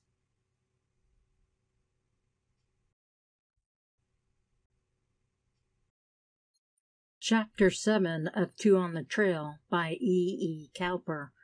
A Midnight Battle. For perhaps 3 minutes the two creatures spat and screamed at each other. David awakened, uncovered his face cautiously, and gazed about with interest. Then he murmured, "I say, Nell, just look." "I know." Her voice was equally low-pitched. "What'll they do?" "Oh, run away. The cat won't fight the lynx." "Is it a lynx? Snakes! What a row!"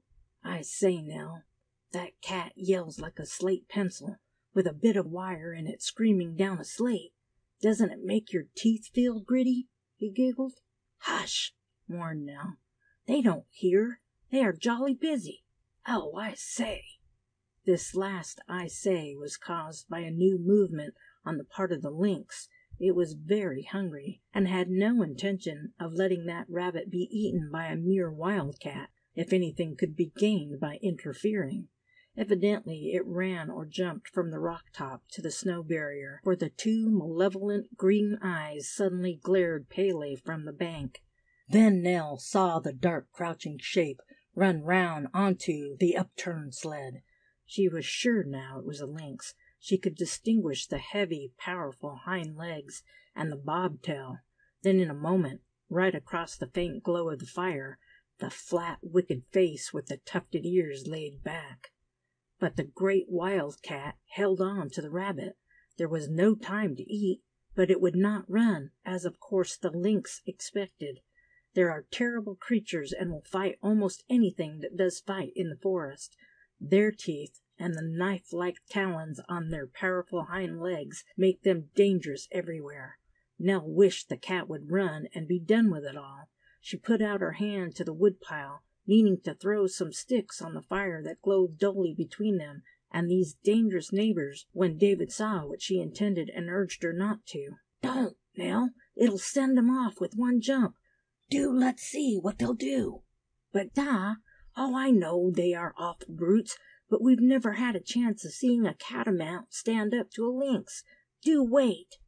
Nell gave in. All the same, she was not sure it was wise, and she kept a bunch of sticks in her hand ready to beat on the smolder of the fire with them and so drive about a shower of sparks, supposing the fighters became too unpleasant. Robin was uneasy, but he remained as before, just watchful.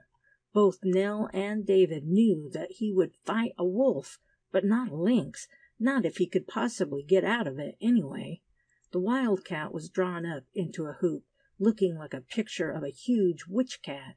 It was a picture, too, of rage indescribable, one paw holding down the rabbit, one lifted, as it screeched at the crouching lynx on the top of the sled. Every tooth in its stretched, open mouth was bare, and its ears lay flat and close. The face of the lynx was like a wicked mask in front of its hunched-up body. Then, in a second the suspense was over, and the noise that followed was like nothing Nell had ever heard in all her years of forest life. The silence of the woods seemed to be split and shaken by the hideous yowls and screeches of the furious beast as they struggled for a mastery. Most people have heard two cats fight, if that can be imagined, at least 20 times worse, and in the profound stillness of the winter night, in a snow-laden forest, that is what the girl and boy heard. The bodies of the two wild creatures rolled, bounded, and spun in one raging ball. No one could have told which was which. David scrambled to his feet, bag and all, and leaned against the rock, watching, too intent to notice Nell's actions. She did what she wanted to do in the first place, threw a handful of dried sticks on the twinkling red ashes. Among the sticks were some dead birch saplings. These burst into a flame almost on the instant, and a rush of crackling light streamed up into the air, making the tree boles look pink, like the rosy-tinted snow. In that same instant Nell saw that the cat was uppermost, with teeth fastened in the face of the lynx. He would not give way. but the lynx was killing him by terrible strokes of those razor-like claws which were lashing at the soft underpart of the catamount's body. This she saw in a sort of instantaneous vision. Then the leaping flame did its work. With one spasmodic movement, the mad beast fell apart. The lynx ran away, crouching close to the snow, with a curious hunched movement of his strong hind legs, and the great cat disappeared in 2 bounds, leaving a trail of dark stains on the snow. He was shockingly hurt. "Oh, I say, why did you, Nell?" cried David. "I wasn't going to have the catamount killed," said his sister firmly. "I loathe lynxes. Their faces are as wicked as demons. I believe they are demons. Cats are pretty well as bad. It was a catamount that bit Dad, Stenson said." "It was in a trap," Nell excused the cat briskly. "Of course they're savage. They are wild animals, but I didn't want that lynx to triumph. Who got the rabbit?" "It was the cat's own rabbit." "Poor rabbit," said David. Then they both laughed. It was such a very mad sort of scene, as Nell said. David walked round the fire cautiously and found the rabbit. There it was, left on the battered battlefield. He picked it up gingerly. If we knew where the catamount was, we might go to him and say, "Here's your rabbit." As we don't, Robin had better have it. He won't mind. He didn't get much supper. We've got to make our food last. Robin did not seem to mind much, and so the other 2 let him finish the poor cat's find, while they divided a bit of Nell's bread between them. It was cold. They were both rather weary all over, but they laughed, and neither one nor the other confessed to that weariness, for this was only the beginning of the trail. Nell decreed just 1 more hour in their bags, and then they must break camp and get off with dawn. She got no more sleep herself. That interlude had been too strenuous. She lay warm in her fur bag, thinking, as the dark turned into gray. Then she got out of her bag and started on the morning work, perhaps the most miserable and difficult time in the 24 hours of a day's trail. The stiffness had not gone out of her tired muscles. Her hands seemed stupid with the bitter morning chill. But Nell said never a word. She was leader, and it was her job to keep the flag flying, whatever she felt herself. Soon the fire was blazing, and the billy can hung over it to boil water. Then she got out her treat, the special secret she had planned for the 2 first mornings. In the bag with the foodstuffs and utensils she had hidden a tight-lidded can of ready-made oatmeal porridge. There was always a sack of the coarse kind at the log house, and so Nell had boiled enough, or rather taken what was boiling. It was always ready at home. Only enough for 2 mornings, but even that would be a help. One wants breaking in by degrees, thought poor Nell, as her blue hands stirred the porridge. David woke and saw it. What he said about that surprise made things very cheerful. Later on there grew a faint pinkness low between the trees. The snow had ceased to fall, and far away the sun was rising on the white world. Nell did not say so, because her principle always was never to look for trouble, or to express dread of a possible one, but it was a pity the snow had ceased to fall. Moreover, either the shelter of the wood made the air less bitter, or it really was warmer, and she did not want a thaw, not yet. There was that long, long river road ahead, and though the ice would remain thick, a thaw would start the little streamlets in the hills. Thousands of small springs would trickle down into the river bed, and that would set the water swelling and lifting under the ice. There was the more need for hurry. That was the way she looked at it. So breakfast was eaten, the sled neatly packed, and the party on the trail again before true daylight.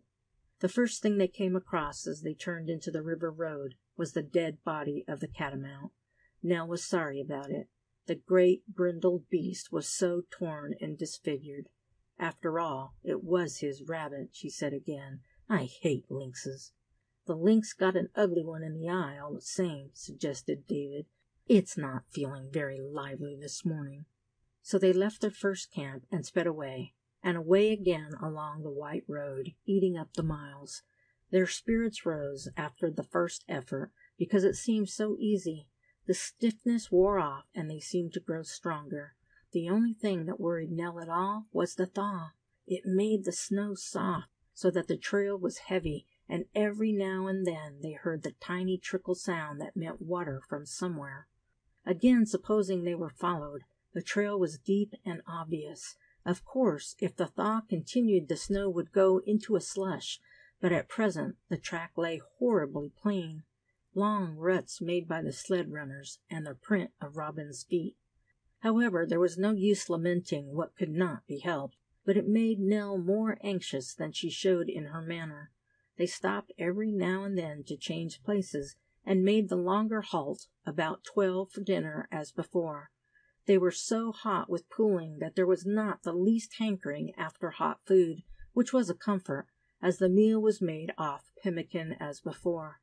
It was late afternoon, and when they were beginning to get tired, really tired, that the first serious check came in the long hours of swift progress.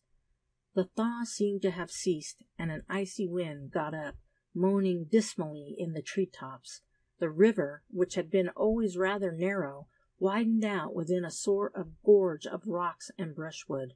The bed of it began to slope slightly in a long series of what would be rapids when the water was flowing, and then, on a turn, they came to the rocky dip of a high waterfall. Frozen it was still, of course, one mass of ice and snow, rather a terrible place in the strange stillness of its hold-up, and everywhere rocks and steep, difficult places blending with the forest.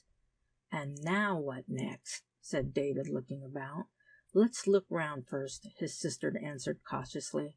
So they left the sled, and taking Robin, they made an examination of both sides of the fall. This was a long business, but it ended in the discovery that the river made a sharp blue pier as well as a fall, and their best plan would be to drag the sled through the wood, down the hill, of course, cut across the loop, and pick up the river again about a mile below. It was going to delay them some time, and both of them were too well versed in scoutcraft to think for a moment that it would confuse the trail or shake off a pursuer, because what they had done would be so obvious. However, it could not be helped, and so Nell, keen to get it over, decided to start on this overland bit at once. David was willing enough, but they soon found the business was a worse job than their worst fears had reached. A yard or two at a time, and then it became a matter of going far around some impossible obstacle, cutting a way through impassable undergrowth, or letting the sled down a rock wall. And darkness was closing in. End of chapter 7.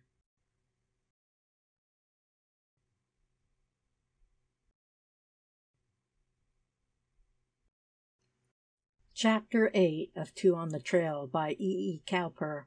The Mysterious Campfire. Nell decreed that the second night's camp was to be here.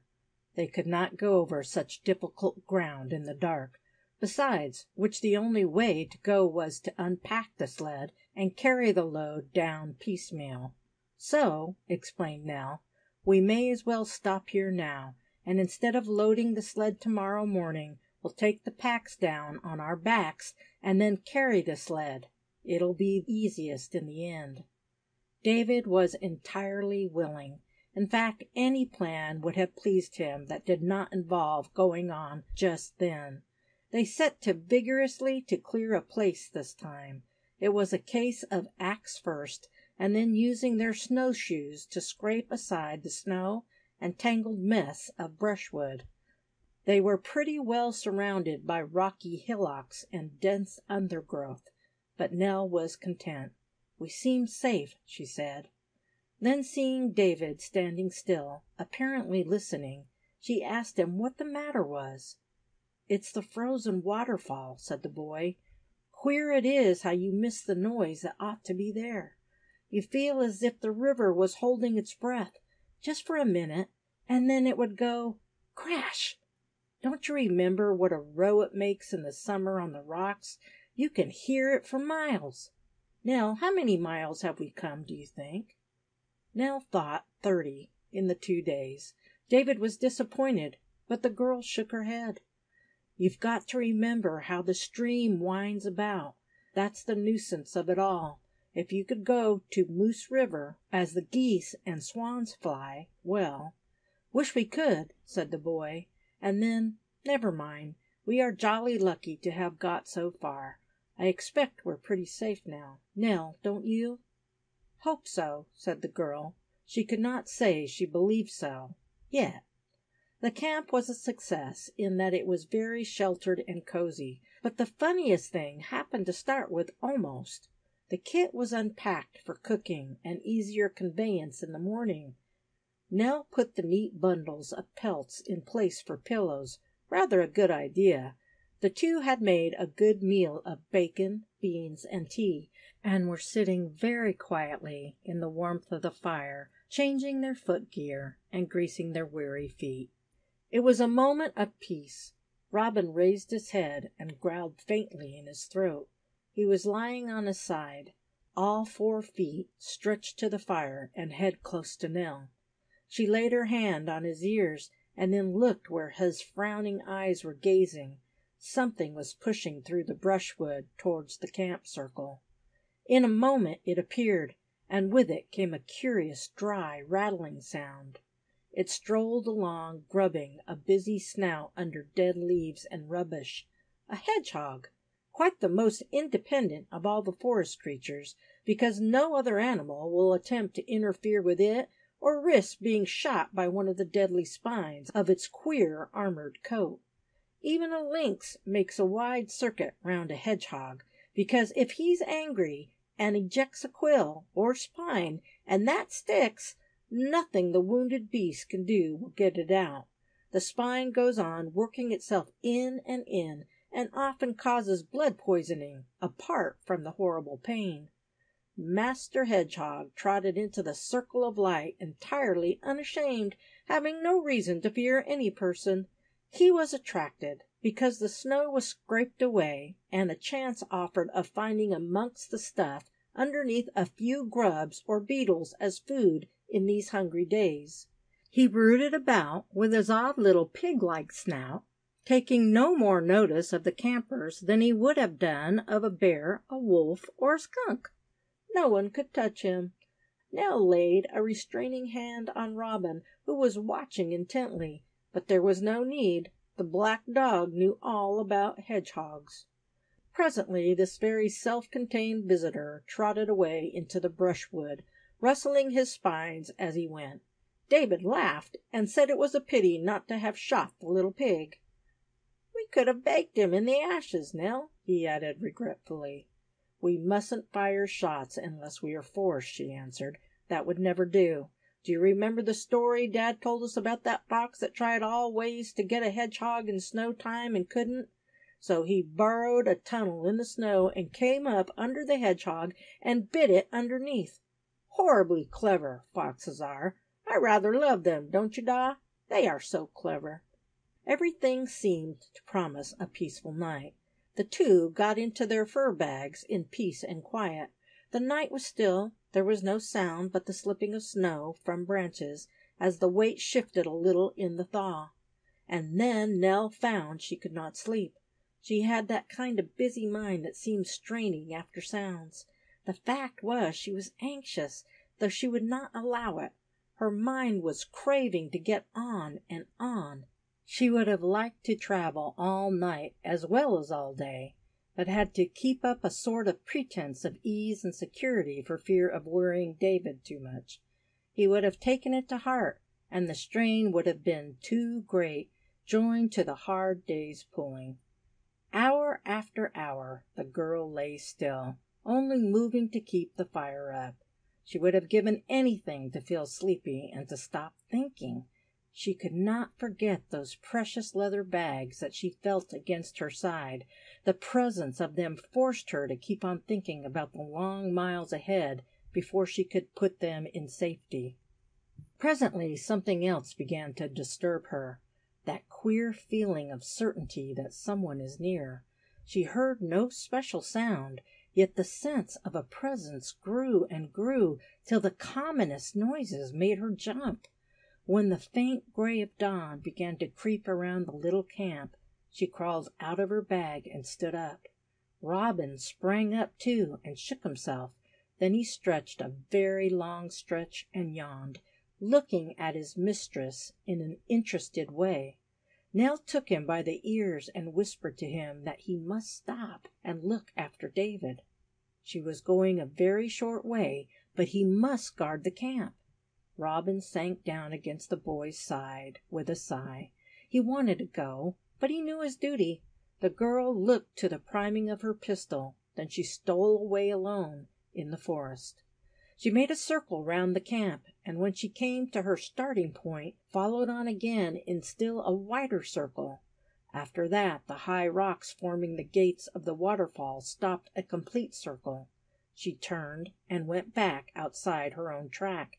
It was difficult because of the roughness, but she persevered, to be rewarded, for quite suddenly she came upon the ashes of a little campfire. Kneeling down, she felt the patch. The ashes were still warm. The place lay to the northwest of their own camp, that was, on the back track behind them. Whoever made that fire was following the sled pullers most likely, and was traveling light himself, for there was no trace of sled runners.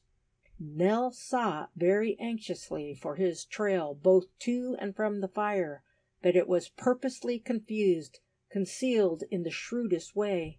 Just here and there Nell saw obvious spoor of human passage, then it was gone.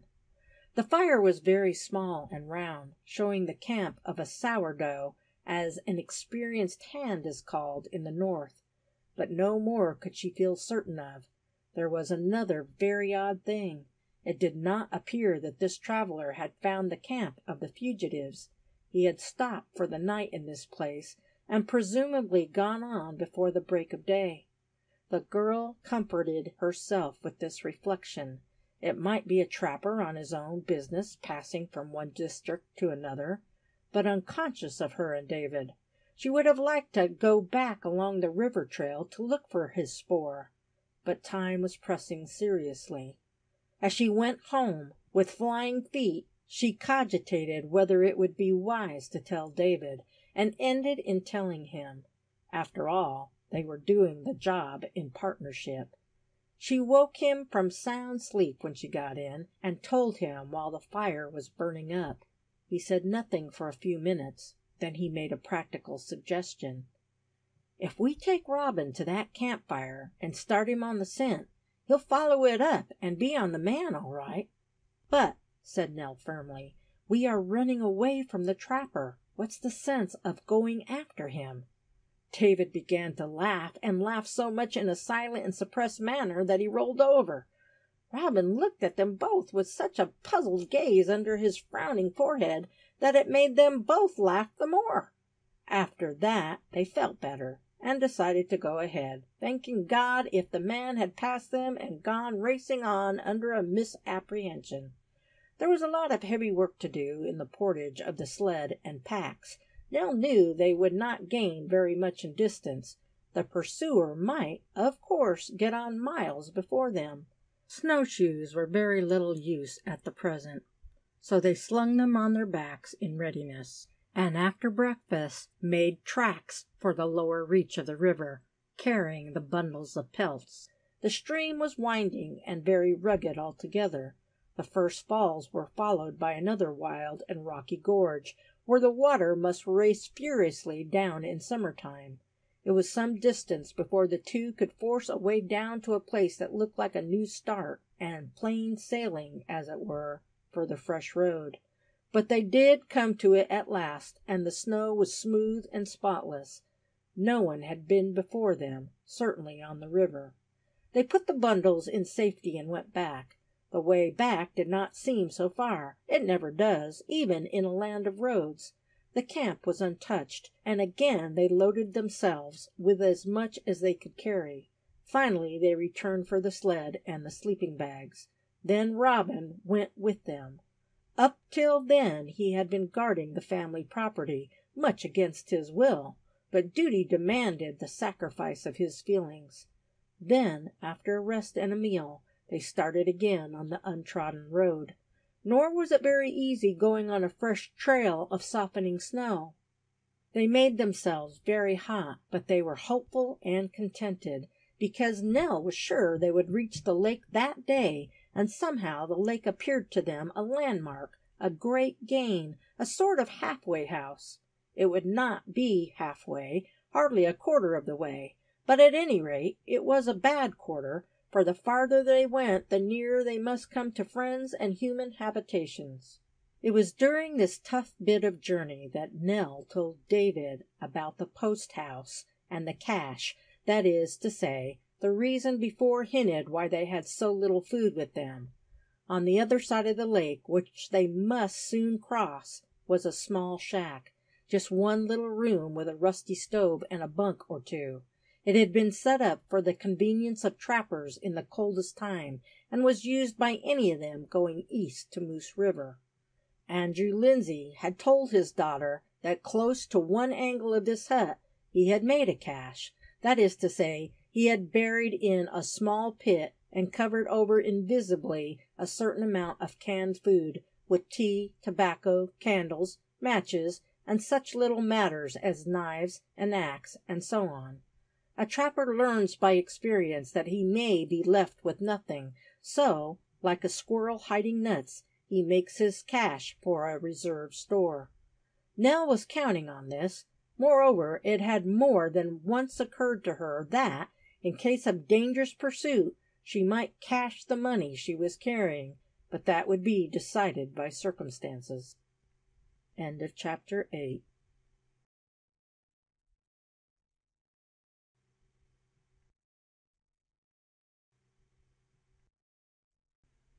Chapter 9 of 2 on the Trail by E. E. Cowper.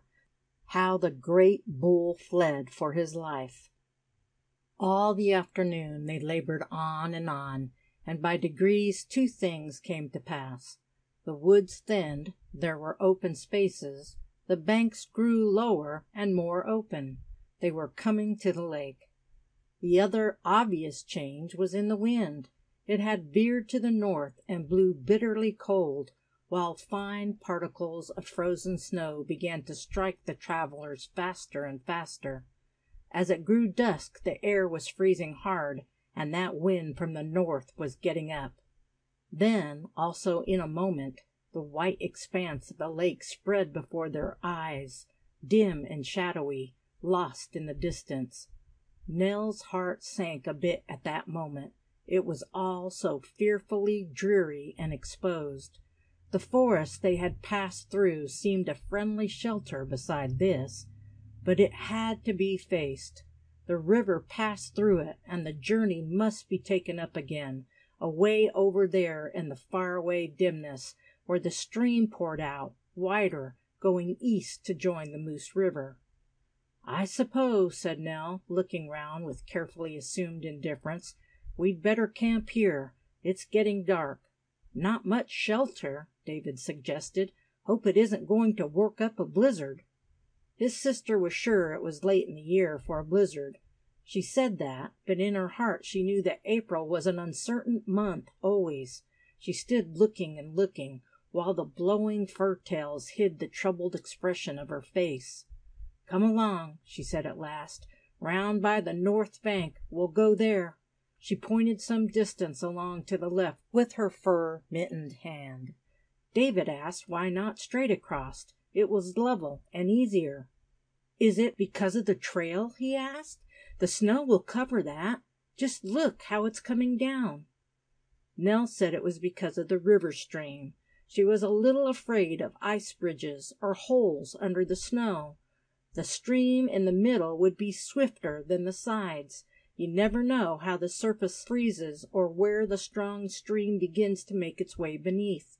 The girl thought of all that because she had been there with her father, and he had shown her what to beware of as the spring thaws approached.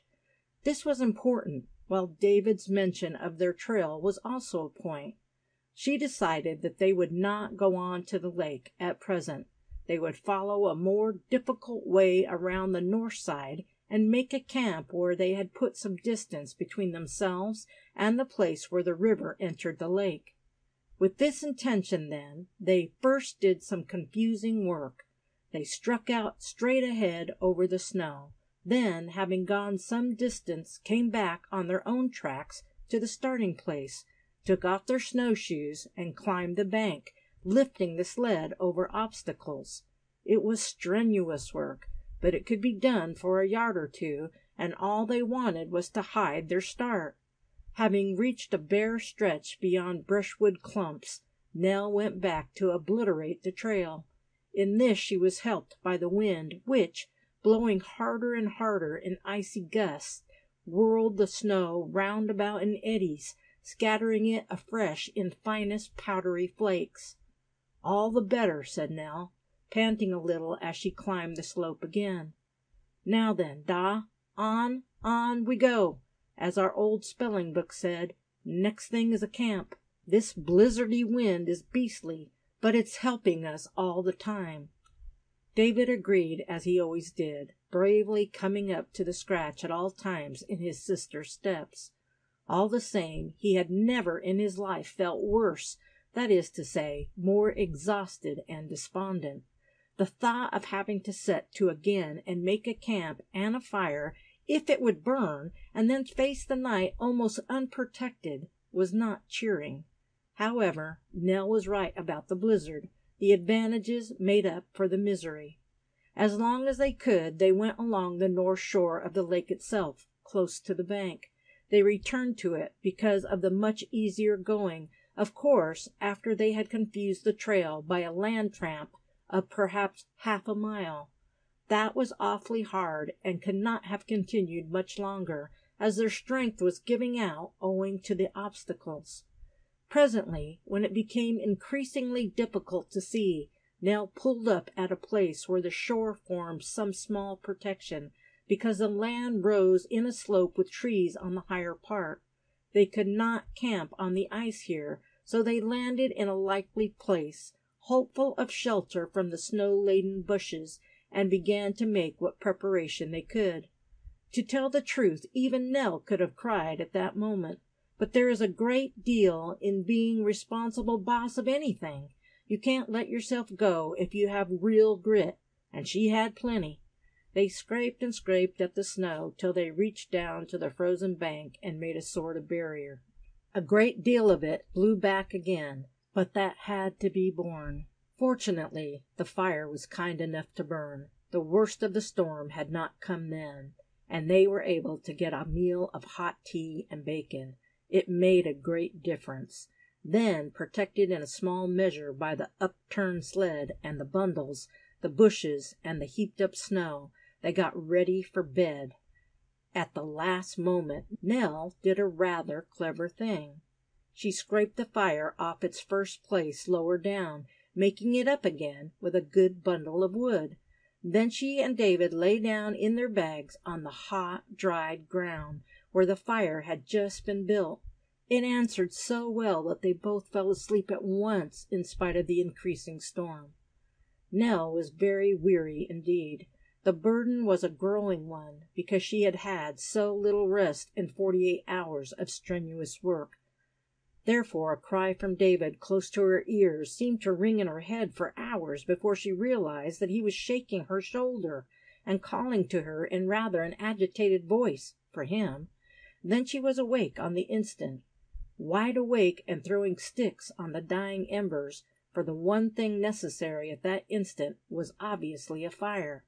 "It's wolves," David was saying. "But, Nell, they stop up north as a rule, don't they? I say, what a beastly row!"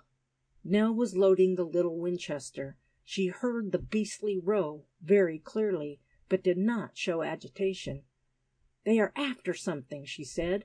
"Don't you remember once before, when we heard them at home, Dad said they'll follow some animal that is trying to escape for miles, 100 miles, any distance, till it is exhausted. They are so persistent when they are hungry. I expect it's a deer, poor thing." "Bucks are awfully clever at confusing their own trails, though," urged David, who hated to think of wolves succeeding. "They'll jump 30 feet sideways, bang into bushes to throw those beasts off the scent. I do think they are clever. I say, Nell, there's one good thing." What? Why, the wind. It's blowing hard from them to us. That's why we hear them so plainly, don't you see? If it was the other way, they'd get scent of us. Jolly thing they can't." "It is," said Nell decidedly, inwardly praying that the wolves would stay on the north side, but that depended on which way the hunted creature fled. The two crouched low under the snow wall, waiting and listening to those howls that had roused David. It was a dreadful sound, the howling of the wolf pack in full cry after its flying prey. The weird shriek of it came down the wind in gusts. Perhaps the horrible brutes were at fault. Nell hoped so. David said so. He was anxious to help the deer if that were possible, but his sister preferred to remain entirely apart. One does not want to get mixed up with wolves on such a night. The noise of the howling grew louder, and Nell threw a good armful of dead wood on the blaze to rouse a high flame. She and David were standing up, gazing anxiously over their snow wall up the slope of the shore, when suddenly they received a shock that was very startling. Out of the driving whiteness of the blown snow loomed a huge plunging shape. It was lurching down the bank directly onto them, like a nightmare in a very horrid dream, when apparently it saw the fire and checked. For a moment the two in the camp were aware of amazing antlers and a long, distorted face. Then the creature swerved with a fine effort, bounded aside with a loud blowing snort, and took to the lake some yards beyond, higher up. "Did you see? Did you see?" David was shaking his sister's arm in excitement. "Don't, Da. I've got the rifle. Put more wood on the fire, quick. Hark to the others." "Poor old chap. He's got a start," said the boy, piling on wood and glancing back up the hill. "I wish you could kill the lot, Nell." Nell laughed in spite of everything. "Aye, let's hope they won't notice us, if they're hot on the old wolf's trail." The weird howling drew nearer, till the bitter blast of the north wind seemed full of it, and then, sudden as the appearance of the desperate bull moose, shadows flitted over the rise as though they were part of the snowstorm. Nell fully expected one or more of the wolves to come over the barrier, though she knew the fire would frighten them, but the pack, about 8 or 10 at the outside, were running close together on the hot scent of the big moose. Perhaps the fire did scare them aside, as it had scared him. The darkness swallowed them, and the fierce, long-drawn cry of the howl lessened as the wind caught it. They were gone over the lake. When Nell felt Robin's coat, she noted that his hackles were stiff and his throat quivering with deep growls.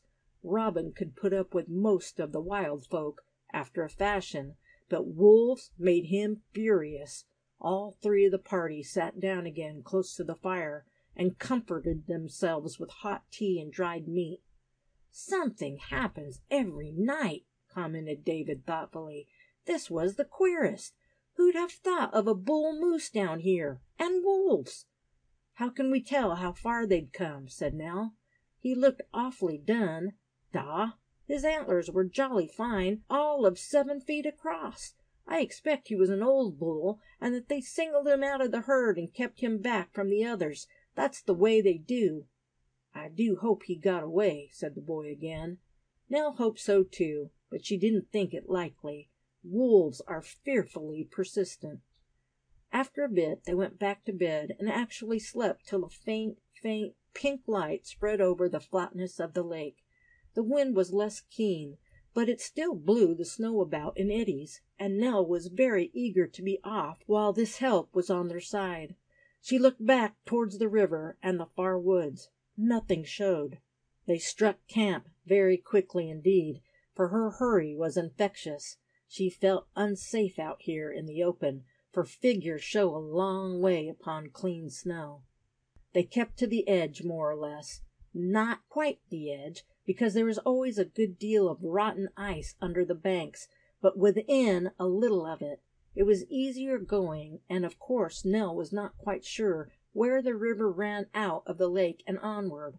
She longed desperately for that fresh start on the river road.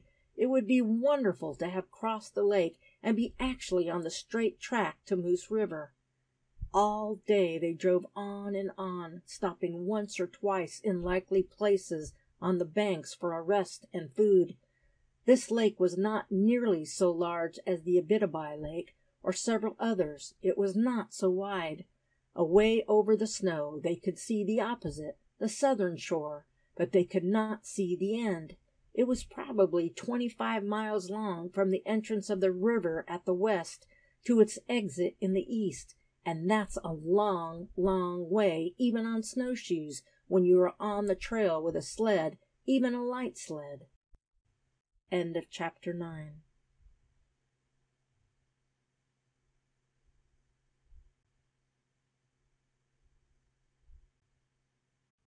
Chapter 10 of 2 on the Trail by E. Cowper. The Camp on the Wolf's Tooth Rocks. The dusk was falling again, and the weary travelers were looking eagerly for the right sort of camping ground, when the most startling thing happened. As the miles were covered, a feeling of security was beginning to grow. Why, they could not have explained, except that they were naturally hopeful, even when tired, which was a good thing if you considered the strain to come still. They did not complain of the biting wind, or of the snow that continued to fall at intervals, because it was a help towards safety, in their opinion. Certainly it was far more difficult to distinguish objects. Nell gave a joyful exclamation as the right kind of place loomed just ahead of them, a wooded, rocky arm stretching out into the lake. Had there been water, it would, of course, have been a promontory. As it was, it offered a screen and some shelter. It was much less exposed, and hardly the place that a bull moose would gallop over, or wolves be found on. It was altogether promising.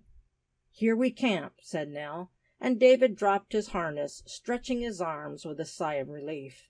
Leaving the sled, they both climbed up the steep and rocky bank, beating away through snow-covered juniper bushes on to the wooded promontory. Above the lake and sheltered to a great extent, the place seemed ideal to their hopes. David began hacking a clear space with quick strokes of the little axe. A woodman learns that quick, tentative stroke in the bitter north, because in the frost his axe blade is liable to fly into 1,000 splinters like glass if used as it would be in a warmer climate, a sort of brisk tap with caution. Nell went down again to the sled to bring up necessaries, for it was plainly labor lost to haul the sled up on to the promontory. In so doing, her attention was drawn to the dog Robin, who was not acting according to his usual rule, which was to lie down and watch while camp was made, waiting for his supper. He moved restlessly about, nose to the ground, this way and that, round, in and out, and presently disappeared among the underwood. When Nell got up to the top again, laden with sleeping bags, food, and utensils, David drew her attention to this. "Some animal," said Nell. "What a plague! We must look out, Da. It might be a bear." David thought it couldn't be. "Bears are still asleep," he said. "Not when thaw begins," Nell answered decidedly as she cherished the little flame in the birch bark. "Just a breath of warmer wind and the old things wake up. Dad says you can't always count on them either, because they are so hungry, and there's nothing for them to eat, no berries, no roots, no fish, because the streams are not free, no nothing. I hope it isn't a bear. Robin couldn't fight a bear." "We should have to make polite speeches to it like the red men do," said David. "Oh, what's the use of bothering when 99 to 1 it's only a chickmunk?" The fire burned up, and a cozy glow danced on the bushes that shielded the little open space. The snow water began to bubble in the billy can. Nell was kneeling on the ground slicing bacon into the pan when from the corner of her eye she caught the movement of an alien shadow. She sprang up with a swift movement in time to see a shape melt backward into the underbrush. Drawing her revolver, the girl was in pursuit on the instant. David followed because she went. He had seen nothing himself. Nell dived ahead with the quick judgment of a woodswoman in choosing her path, and brought up suddenly in utter astonishment within a few yards of the fire. Motionless before her stood a figure wrapped in the usual Indian blanket, moccasins on the feet, head and arms muffled in the blanket. The only thing that moved was the curious roving glance of the black eyes, absolutely black and shining like a squirrel's. For an Indian she was pretty, her skin being much lighter in shade than that of the average red-skinned girl. After the first shock of being caught, she smiled, showing most beautiful teeth. "Shines in the night," said Nell, speaking in a mixture of Chippewa and English. "You are very far from the camp of your people. Is it wise?" "It is wise," answered the girl, and her voice was very low and quite musical. "My brother the lizard knows, and I also know, that the trapper Little Eyes has a bad heart towards the tall white sister. She has known only his forked tongue. His heart is very black." "It is black," agreed Nell, "but we are not afraid, because the trail is lost, and Little Eyes will try in vain to find it when he goes back to the log house of our father." The Indian shook her head, her curious, inscrutable eyes full of intelligence. "My sister is deceived. Little Eyes will not return to the log house." She held up one hand and touched 3 of the fingers of it with the other hand. "One sun, Little Eyes leaves the camp of my father the pickerel and comes to the log house. He sees a writing on the door. With fire and powder he blows away the lock, and long time he searches in the house of my sister." "I said he would," muttered Nell to David aside. "Brute," said the boy. Shines in the Night glanced from one to the other, and then she went on. "My brother the lizard has seen these things. I have followed the trail of my sister, while the lizard went to the Abitabai River in the footsteps of Little Eyes. I say that he will not return to the log house. It is empty. He cannot find that which he seeks. Little Eyes has a quick mind. It darts like the head of a snake. He will come across. See." Suddenly she went down on one knee and made a little plan with bits of stick for the rivers. In a flash Nell saw the danger. Finding that the girl and the boy had not gone to the shack at Abitabai River, the trapper could start at once on a long slanting line to the foot of the lake on which they were now camping. He would argue reasonably that they had followed the course of their river as the easiest trail and must cross the lake to follow on down to Moose River. Therefore the best, the most certain place to intercept them would be where the river left the lake and went on again through the woods 20 miles to the eastward. He would not take the trouble to chivvy them all over the lake, simply because they were quite sure to leave it by the frozen river road, and there, where it was comparatively narrow, he was bound to find the trail. If he arrived before they did, he would wait, knowing that they had not passed. If they went by first, he would see the trail and follow close on their heels. Either way it seemed as though he must catch them. Poor Nell, very tired, cold, and hungry, felt this blow more than she would have done had she been fresh. She looked at the bits of stick, understanding well how the 2 rivers ran, side by side as it were, though so very many miles apart, over 100 miles. "But he can't do it in the time," said David. He had been watching the plan also with interested eyes. "Look at the miles he's had to go.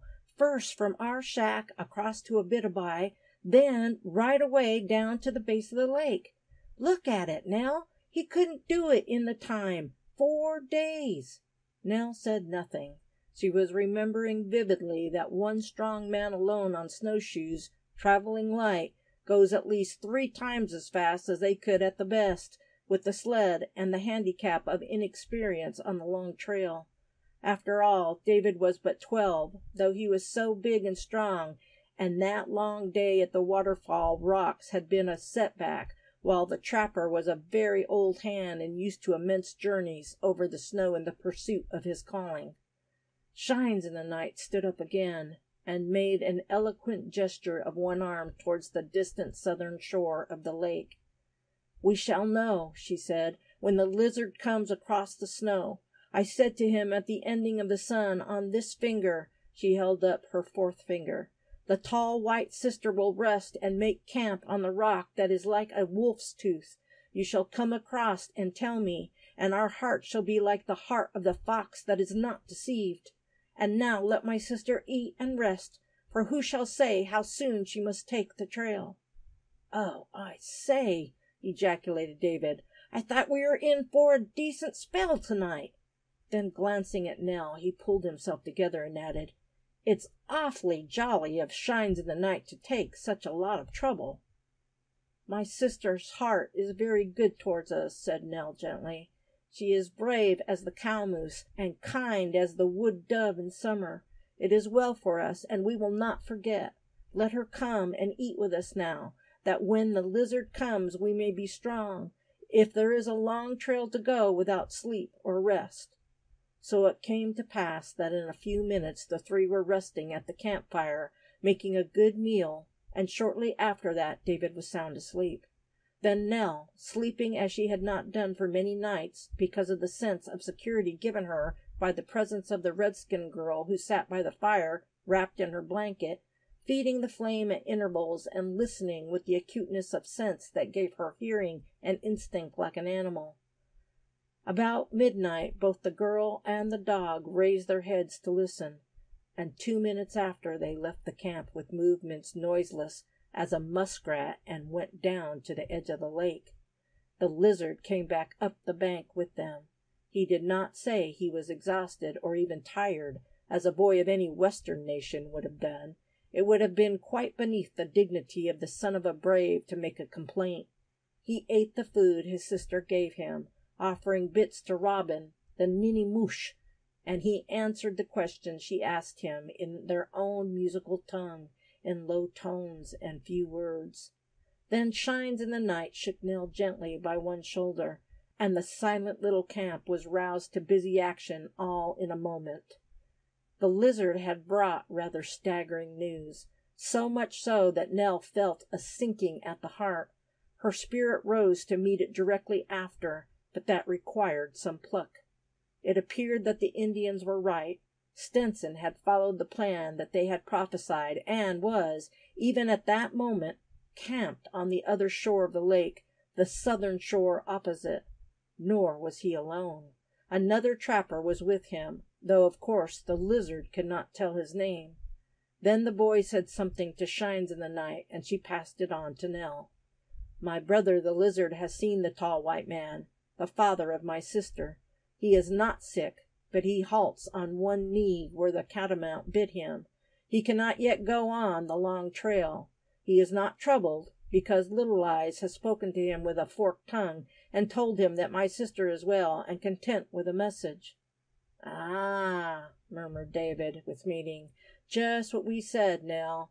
Well, of all the stinkers! But it's a jolly good thing that Dad's all right, anyway." Nell agreed vaguely. She was thinking of the money tied round her waist. Whatever happened, she would save her father's earnings, his years of work and labor, but certainly they were in rather a tight corner. Most people would have called it a hopeless one. She looked at Shines in the Night, who was 2 years older than herself, and had all the shrewd cunning and knowledge of the wild bred in her by her redskin forefathers. Nor did the Indian girl fail at this crisis. All the time she had been sitting by the fire while the white wanderer slept. She had been thinking out a plan, and it was formed in her mind, complete and practical in every detail. Now she explained it. End of chapter 10.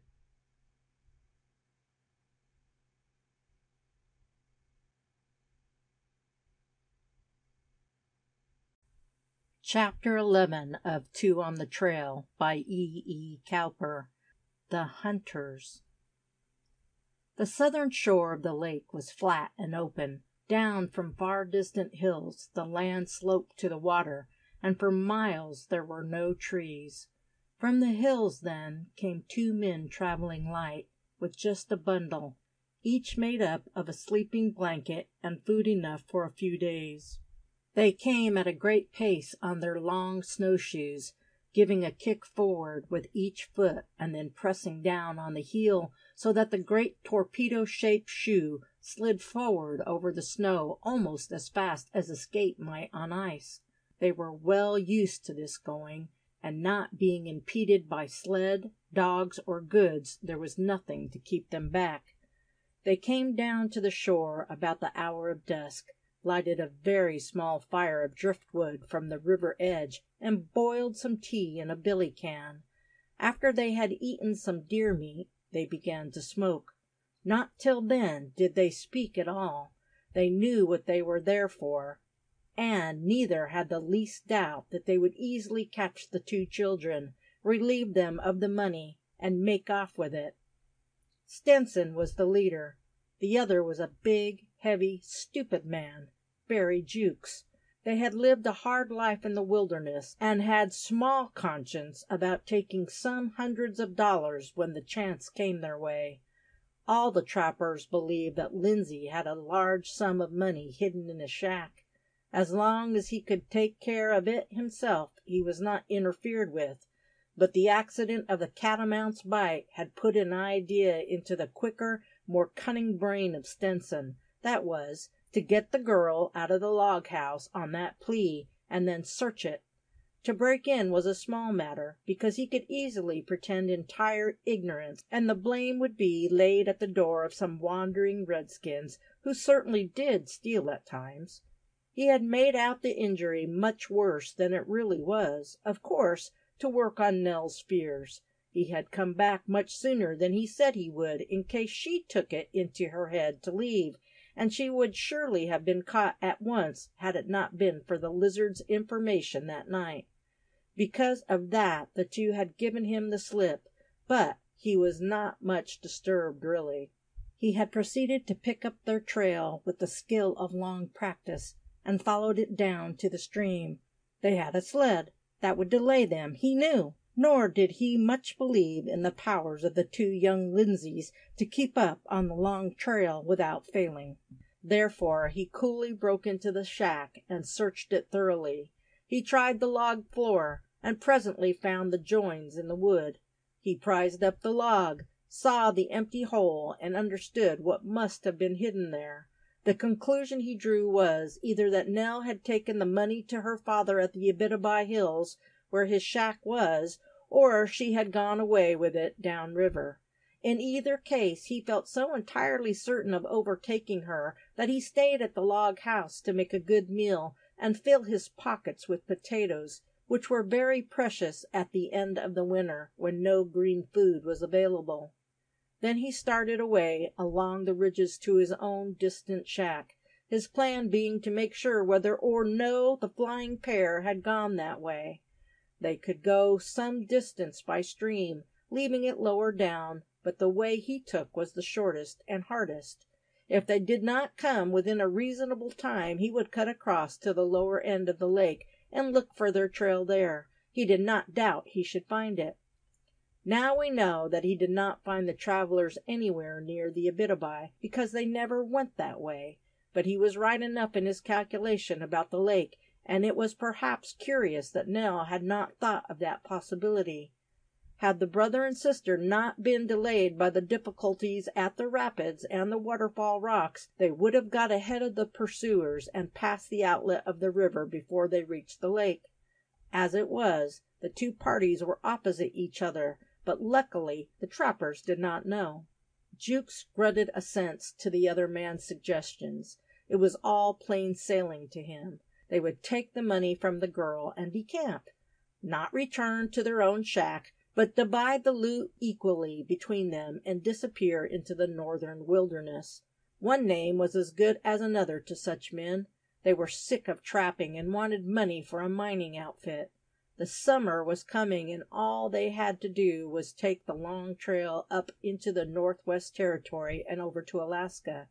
No one would ever find them, they thought. Nor did they propose to harm the girl if they could get the money without doing so, because the police found men at the very ends of the earth when they really meant to. This was the position as they sat and smoked, saying a few words now and then. Stenson had explained his plan. Jukes made no objection. At present there was nothing to do but sleep. It was too dark to do any good looking for a trail. They rolled themselves in their blankets and slept soundly, for they had come many miles. They woke, of course, in the misty grayness before dawn, and presently saw the sun come up, shedding a faint pink flush ahead. It was warmer. There was a soft air from the south and a glisten of wet on the snow. This did not please the men, because it would make the trail heavy, but it did not matter much, because the same difficulty would handicap the two who fled, especially as they were burdened by a sled. Breakfast did not take long, and they were soon ready to start. Then Jan Stinson thought of crossing the lake straight across, to find out if the trail ran down it from end to end as the course to the river would lead. The two men launched themselves onto the snowy surface and went away in a slanting direction towards the upper end. They must cross right over to intercept the track, if track there was. It was not so very far, especially with smooth going, the lake being hardly more than 2 miles broad, though it might be 25 long. 3/4 of the way across, Stinson suddenly gave a hoarse chuckle of triumph. Ho, ho! So the quarry is on the trail. Jukes looked too. They both stood still, gazing back along a very distinctly marked trail. Without further remark, they tracked it backward for some little distance. It ran away over the snow towards the beginning of the lake, as far as they could see. Snowshoes first, not a man's size, sled runners, cutting rather deep because the snow was softening, then snowshoes again, heavier in print. Stinson was triumphant. He was always proud of his shrewdness, and here was a case in point. Was I right, Haw? He demanded, and Jukes grunted assent. Little Eyes was certainly quite right in his calculation. Having seen, then, that the trail ran from the lake head and was making eastward, the thing to be done was to follow it. Nothing could be plainer. It had been made last night, or even that morning early. Why, the racing pair could be but a little way ahead. It would be child's play to catch them. That was obvious. Jan Stinson was very pleased with himself. He boasted about his own cleverness to Jukes as they took up the trail and followed on down the lake.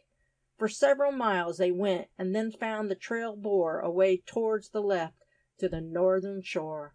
Still following on, they presently came to the rocky promontory and found here evidence of movements, finally of a dead fire and a camp.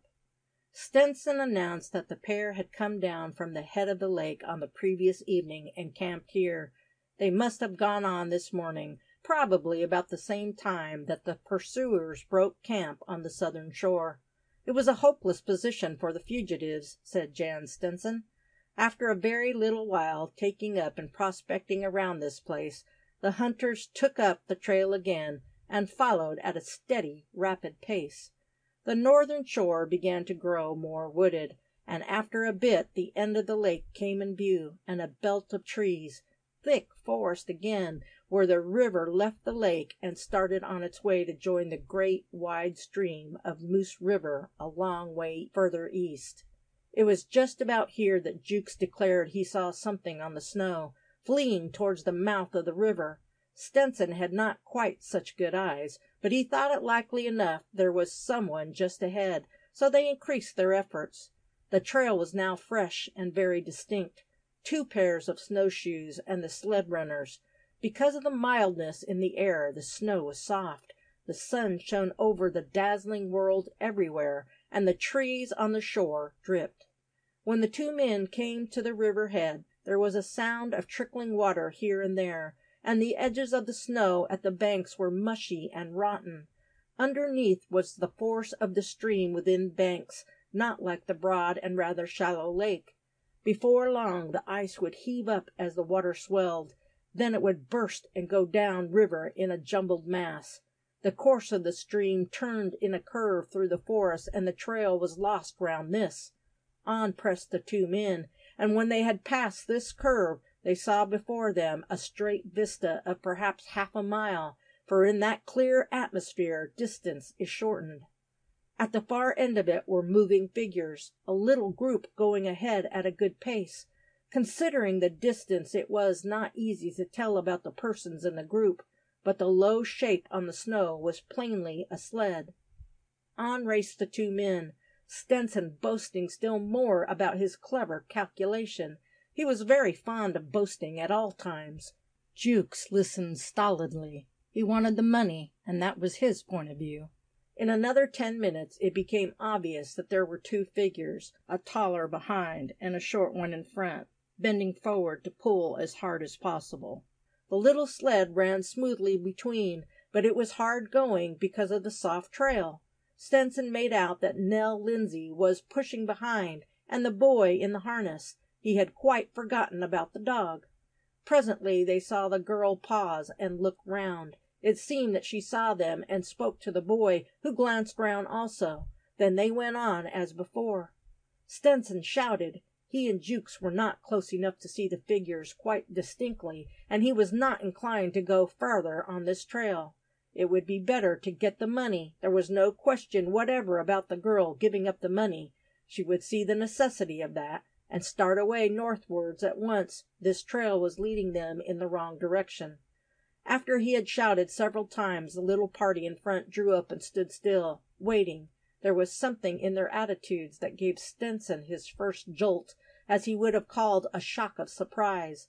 In 5 minutes it was more than a jolt. It was astonishment mixed with exasperation.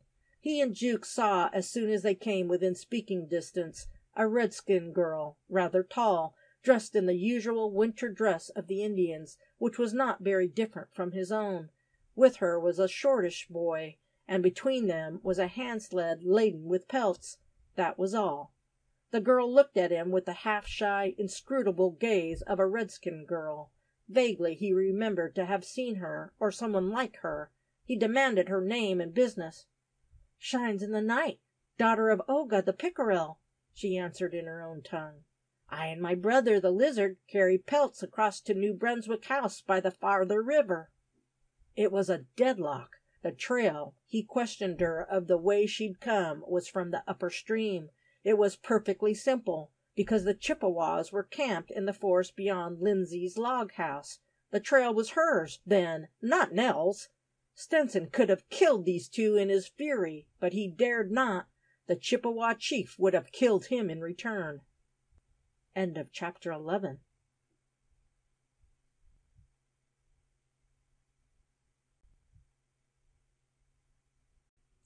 Chapter 12 of Two on the Trail by E. Cowper. The flight continues. By this time it is understood what the plan was that Shines in the Night put before Nell, when the Lizard brought news of the pursuer's nearness. It was a wonderfully complete plan, because it included the making of a trail anew from the head of the lake and down the center of the outlet of the river. The shrewd mind of the redskin girl saw the necessity of this, because Stenson would not have been satisfied with a trail that began at the Wolf's Tooth Rocks. He would, of course, want to know by what track the fugitives reached it. The way they had really come the afternoon before, close to the bank, was partly obliterated by the thaw and partly defaced by the Lizard, who went back on it for some little distance till he had destroyed the connection with the camp on the rock. At first Nell refused to agree, but Shines in the Night made it quite plain that she and the Lizard would be in no danger. "Great Chief Oga, the Pickerel," she said impressively. "Once Little Eyes do him bad turn, never forgive. Him know that. All time Oga finish Little Eyes. Police no matter at all then." It was true. Nell knew that the red men never forgive an injury and never forget a friend. If Stenson had killed the girl, no length of time, no number of years or miles of distance would save him in the end from the vengeance of Oga. That made a great deal of difference. She could not have agreed to the plan if she had believed it would endanger the girl's life. So she and David accepted the generous offer, and one curious thing happened in connection with this. When it was settled, she said, "You are very good to us, Shines in the Night. Your heart is very warm and kind. We have not thanks enough to give you." "The tall white sister has given me a great gift," answered the Indian. "It lies on my heart and keeps it warm towards her, so that no deed is too much for me." She put her hand within the leather shirt that she wore under her blanket, and drew out, almost reverently, the Christmas card that Nell had sent her. A hole had been made at one corner, and a deer's tendon, such as Indian women sew with, was passed through the hole, thus hanging the card around her neck.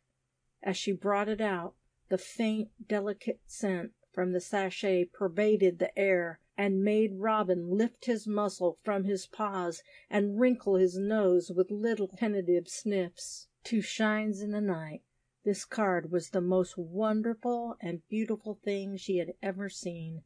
She believed it to be a miracle, too, a charm of great power, and she knew that the possession of it would give her a sort of status of honor above the other girls and women of the Chippewas. Nell knew the Indians, but even she was surprised at the immense satisfaction this card had given. Just at a critical moment, she bound this girl to her service with a bond almost unbreakable. It was a strange thing. After that, the action proceeded swiftly. The time being little beyond midnight, they had some hours before the camp on the south shore would wake. Nell and David took a small, compact bundle each, simply the sleeping bag, a billy can, a little tea, and pemmican, the object being to travel as light as possible and cover as much ground as they could in the shortest time. The Indians gave Nell careful and distinct directions about her journey. She was not to touch on the lake, but to go along the north side of it through the woods and cut across the bend of the river on the land. In this way she was to travel quite 10 miles of the stream, but always keeping in the woods.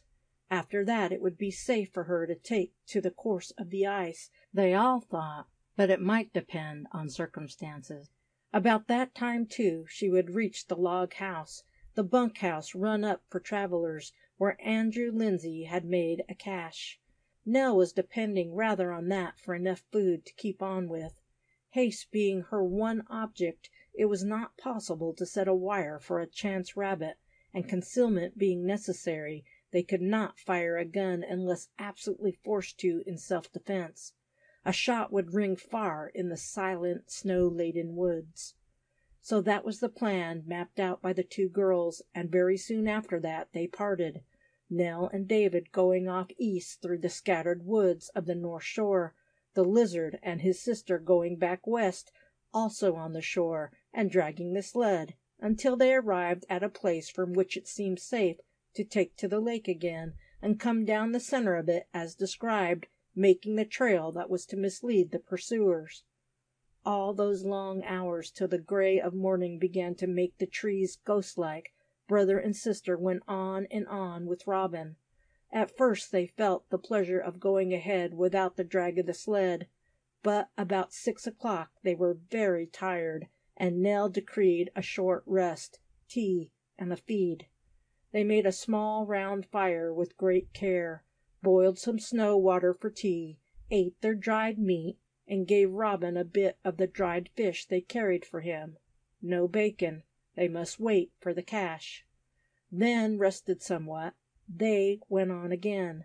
They had reached the river outlet, and were cutting across that part round which its course wound. This was about the time when Stinson was coming down the lake, hot on the trail of the Indians, who were certainly 10 miles behind Nell, if not more. David was beginning to think it was all right again. He depended greatly on the Indian girl's ruse, but Nell was very anxious. She could feel that money at her waist every time she moved, and the responsibility was a burden. She had taken upon herself to remove it from the hiding place, and she had a feeling that she owed it to her father now to carry her plan through, whatever it cost. With this dread upon her, she put off taking to the river as long as they could get on by land. It was harder, slower going. The shoes caught in snags and roots unless they moved with greatest care, and a long swing was difficult.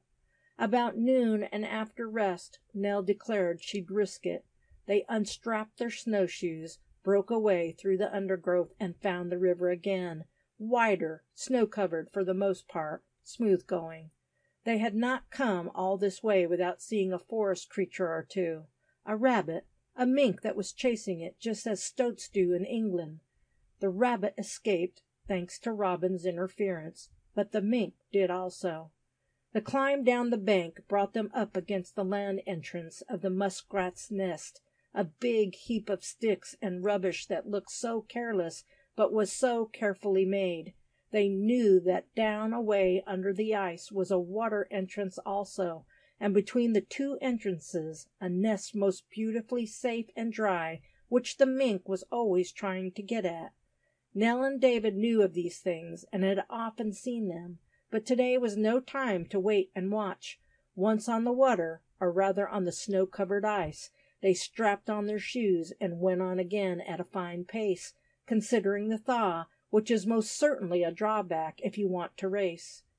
They had counted on reaching the bunkhouse that night, but they did not reach it, and they were faced by the inevitable night in the snow, with no food but the tea and dwindling pemmican. It was not quite so cold, but that was small gain when the wetness was taken into account. Dripping trees and wet snow. They would not make a sound of complaint, either of them, though they were dizzy with weariness and stiff in every muscle. They scraped a tiny camp free of snow, made a fire with bits of stick and dead leaves, boiled their water almost mechanically, and after eating all they dared of the food remaining, crawled into their bags and were asleep in a few seconds, the two with the dog between them. So soundly they slept that no stir among the wild creatures on the bank roused them, nor did the faint, ceaseless trickle of tiny streams running into the river. The hardest part was waking in the morning to start on again in the raw chill of the thaw at dawn. No sun, of course, gray mist, shadows, and slush. "Never mind," said Nell, answering their thoughts, because neither had spoken. "We must reach the bunkhouse and the cache today. Then we'll have a feast and a rest, and a fire in the stove. They always keep the fire laid. We shall have to do it for the next that comes along when we go." David seized on Robin in a sort of paroxysm of satisfaction. They rolled about on the ground together, and presently got up very cheerful. "Da, you're a brick," said Nell, measuring out tea.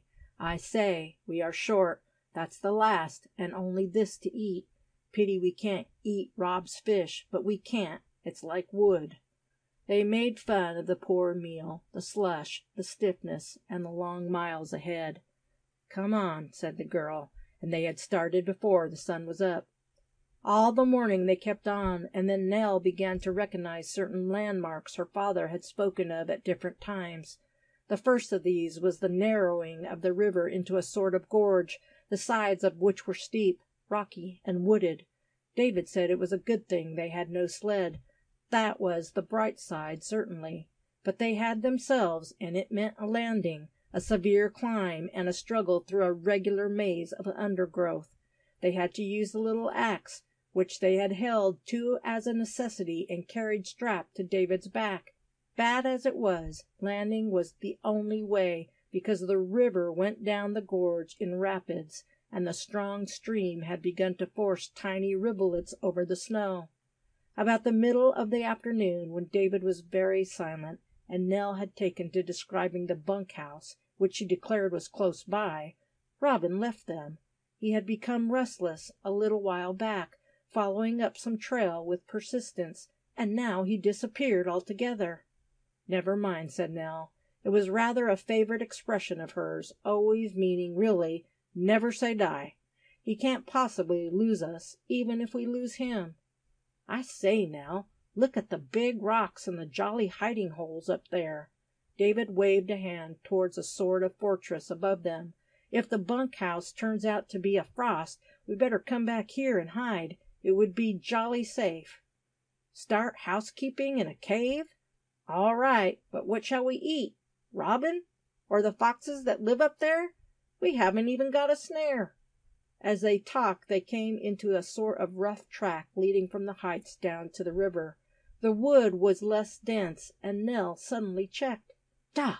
Oh, da! See, we are all right. I'd give 3 cheers, only we better not. There's the bunkhouse, up on the bank above the stream in that bit of open. See?" They both stood still, gazing their fill, as it were. This meant rest, warmth, a safe night, food, and in the minds of both a feeling that the worst was over. David made extravagant signs of joy, silent signs. Nell's face, which had been looking very pinched and years older than the 15 she counted, seemed to plump out suddenly into roundness. The eyes of the two met with a sort of mutual congratulation. Then their attention was distracted by a growl, and both looked to see the meaning of the sound. Not far from them, and on higher ground among the rocks, stood a black bear. His little red eyes were fixed on them with a sort of malevolent irritation.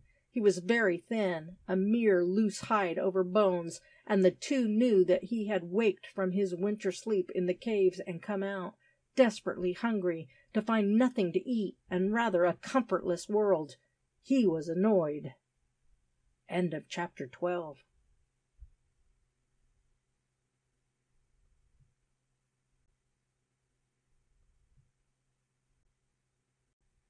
Chapter 13 of 2 on the Trail by E. Cowper.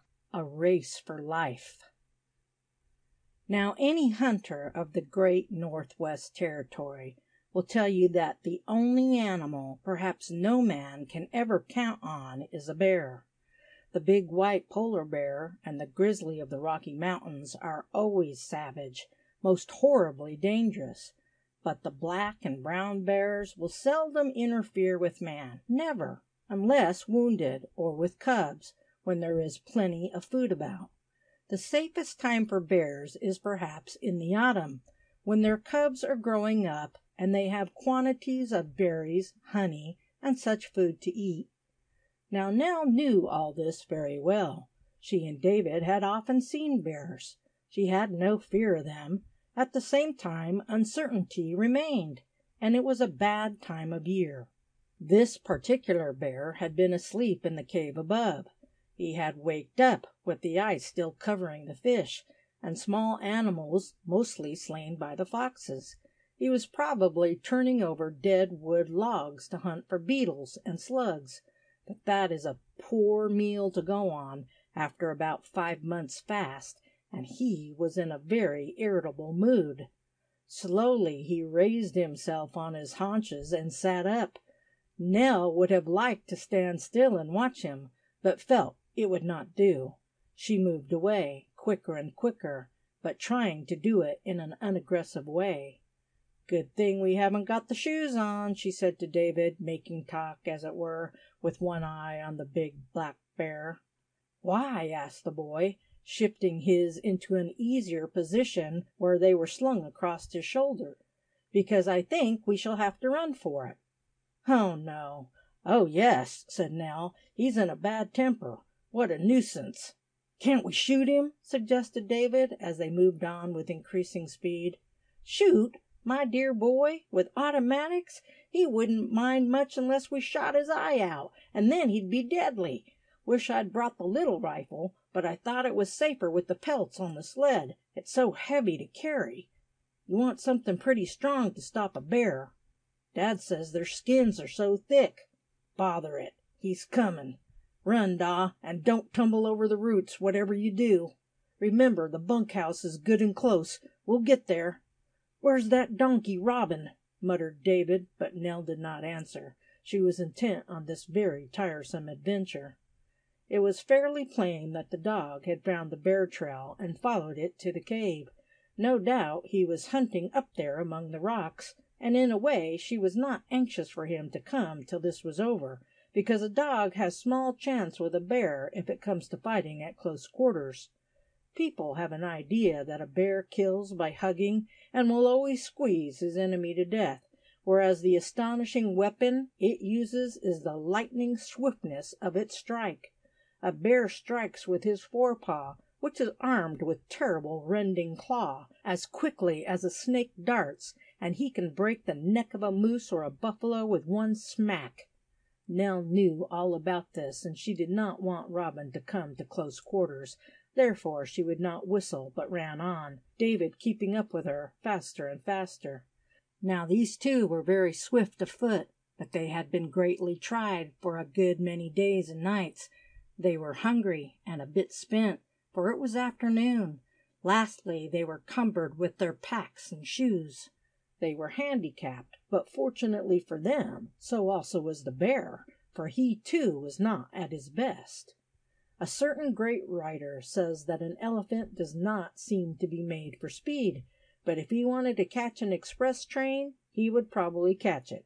A bear, too, does not look as though he could run, but he can, very fast indeed, and it took all the running those two could manage to keep ahead.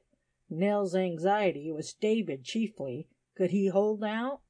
Fortunately, it was all downhill, and they were very sure-footed with long practice of running over rough ground. The bear came shambling on behind, grunting with anger. "Don't look round, Da," ordered Nell sharply. "You'll trip up. Look where you're going. The bunkhouse is quite close now." David did as he was told, knowing she was right about the tripping. A stumble would be death. Just where you put your feet mattered enormously at that moment. The bunkhouse was close, which was comforting. What he did not realize, and Nell wanted to keep from him, was that the bear was gaining. Every time she sent a glancing look over her shoulder, he was a little nearer. She measured the distance to the bunkhouse anxiously. It was touch and go. She would not admit to herself that it could not be done. What was the distance? 50 yards? 40? Less? At that moment, David went headlong over a bunch of snags half hidden by snow. He was looking round to see what Nell was looking at, just as anybody might. He wanted to see what she thought and felt, because he realized great danger. Nell sprang to him. He was on his feet in less time than it takes to tell about it, but the bear had gained. The girl glanced once at him, and her soul sickened. His red mouth was open, and his little pig-like eyes were full of mad rage. Even the horrid smell of his rusty coat came to her on the clean air. "Run, Da!" she said, keeping her voice level. "Run! We shall do it!" But she was loosening her pistol in its pocket and getting ready for the stand that must come directly. On the instant she felt a stab of dread. From behind came a sudden, bell-like bay, the note of Robin on a scent and full cry. He had been hunting round about the dens in the rocks and hit on the bear's fresh tracks. It was a beautiful sound, that deep note of the big hound, and to Nell it meant rescue, she believed. One glance she took at the wood behind. Up on the slope she saw the black shape of Robin, nose to ground, racing down on the track of the bear and his mistress. He was galloping, tail high, heavy ears drooped forward. Again he gave out his deep bay. The bear checked his speed, wavered, and then came on again, but without the terrible intentness of his previous attack. Being a wild creature, he was aware of danger. Something was coming. Nell increased her speed, if that were possible, and heartened her brother with a joyous cry. On, Da! Let's get the door open, and then call Robin in. He mustn't fight the bear." The difficulty of opening the door with the bear at her elbow, so to speak, had been the haunting terror. One couldn't do it. There would be no time. She and David raced down to the door, just as the bear turned to deal with this swift black shape that leaped round him in the snow, keeping just out of reach of his death-dealing forearm. "Oh, the key! It's locked!" cried Nell rather desperately. "Oh, Da, where did Dad say—" She tried to think. David was absorbed in watching Robin's assault on the bear, which was sitting up again, making swift smacks at the elusive black attacker. "Well done! Go it, Robin!" "Oh, don't! He'll be killed!" Nell expostulated in an agonized voice, while her eyes traveled eagerly round the door-frame, and she shook the solid latch. "He won't be killed. He's too quick," said the boy triumphantly. "Key! Oh, there it is on a nail under the eave. I say, Nell, look at Rob. He's a smart one." It was true. Rob was tormenting the bear with great cleverness, but Nell was far more intent on getting into safety, and probably few people have experienced a warmer sense of relief than she did when she opened the door of the bunkhouse. Not much of a place, but the relief! She glanced round with a satisfied look and saw 4 bunks, like the berths of a ship. On one side, a rusty stove, laid ready for lighting, as the custom is the outgoing traveler must lay the fire for the one who arrives wet and chilled, a pile of chopped wood, and a rough cupboard. Besides that, a heavily made bench and a table. But the joy of it! Nell could have danced round that very rough table in spite of her weary legs, but there was Robin to capture and a furious bear outside. After that look round, she rushed out again and whistled to the dog. Then she called. Robin was very loath to leave the great black brute, out of whose reach he kept for the time being. He came at Nell's call reluctantly. The bear came too, but with more caution, as he was not sure how much he liked the log house. Then the heavy door was slammed and locked, and the 3 sat down and breathed hard amid bursts of laughter. Robin laughed, too, as dogs do. His lips lifted over his teeth. His eyes said, "What a spree, wasn't it?" And he laid a heavy paw on Nell's knee.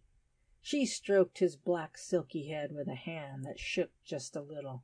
"If it hadn't been for Rob, Da, you'd been, well, it was touch and go when you fell over that root."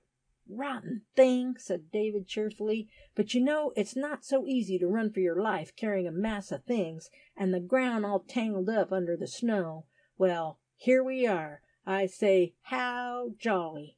Nell, what will the old brute do?" "Go away presently," answered his sister as she kneeled to light the stove. "Now then, first off with the moccasins, and have our dry stockings, and then we'll have a real decent supper. Da, put the fur bags in the bunks, and bring those bunk blankets near the stove. We'll have it all hot and dry." The first thing that happened after that was a discovery, and not a pleasant one either. There was a little food in the cupboard, tea and cocoa in tins, flour and tobacco, and a small bit of bacon frozen hard. It was obviously the cache of some trapper who had passed here on his way down to Moose River, and, as he would depend on it when he returned probably, and they were in honor bound either to leave it alone or put back what they took. Nell remembered with a sudden shock of dismay that Andrew Lindsay's cache was outside. He had described the place at the corner of the shack. Not trusting some of the trappers with good reason, he had made a cache of his own. That would have been quite all right if the bear had not been outside. They had to laugh and be thankful for the small supply in the cupboard. In the morning, or late that night perhaps, they would dig for Dad's cache and put back what they had used, also have another supper and a good breakfast. They gave Robin his last piece of fish, and at the same moment remembered that it was not possible to make tea without water, or get water without snow, and all the snow was outside. Long they waited and listened, their only comfort being the warmth of the fire. They were very patient, as people learn to be who live hardly and have to make, get, and do everything for themselves by the work of their own wits and fingers. It is not an easy life, but it teaches you a lot which is never wasted. Presently, from the little window, glazed with parchment, they caught a sight of the bear sitting up, holding in his arms a piece of logwood, which he seemed to be licking, for insects probably. "Oh, poor old thing," said Nell joyfully, and she rushed to the door with her billy can. Very soon after, the smell of hot tea and baking bread made the log house feel like. Chapter 14 of 2 on the Trail by E. Cowper. Rifle Shots. In spite of insufficient supper, a horrible trial when you are extremely hungry, it is doubtful if ever 2 people slept sounder than these travelers.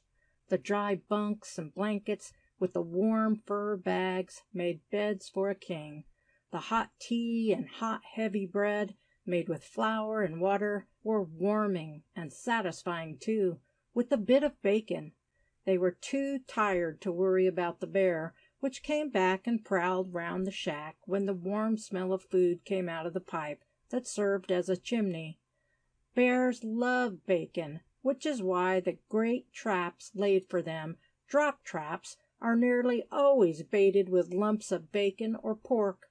How soon he went away they did not know, for they were asleep, and they slept for 10 hours almost without moving, and woke up to daylight filtering in through the parchment pane and a cold stove.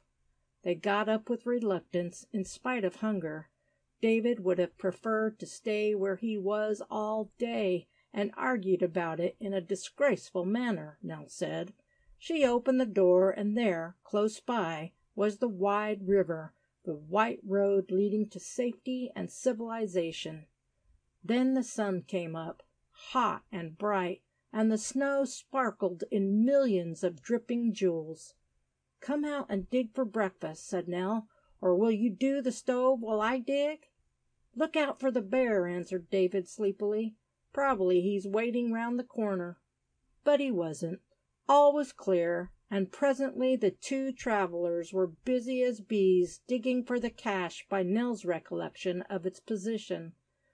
Fortunately the ground was much softer, because of the thaw and the sun, while the cache itself was only just below the surface and covered chiefly by stones and rubbish. This was the usual way. Men did not have time or inclination to make deep pits. They just concealed the package from man and beast till they should come by again and need the goods.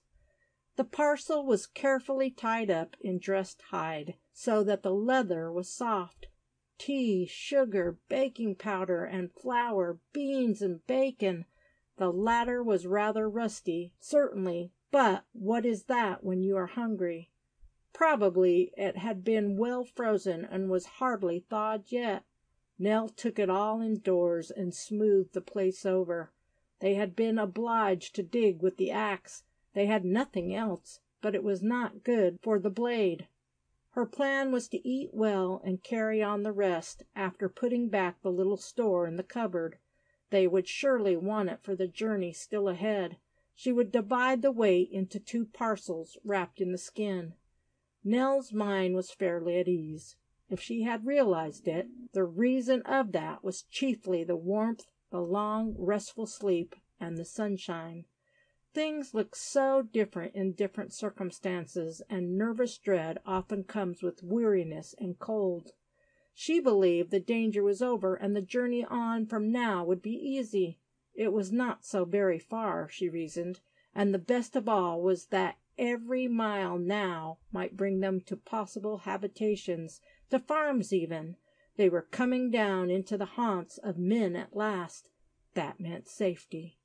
Of course, all this work, digging up and smoothing down, then the stove lighting and the wood collecting, then the comfortable breakfast on a table, with the water boiling hard by on the warm stove, all took time. Time, too, was taken up in dividing the food into proper shares for carrying away and leaving. It was at this stage that David suddenly made the proposition which undermined the plan for the day already settled.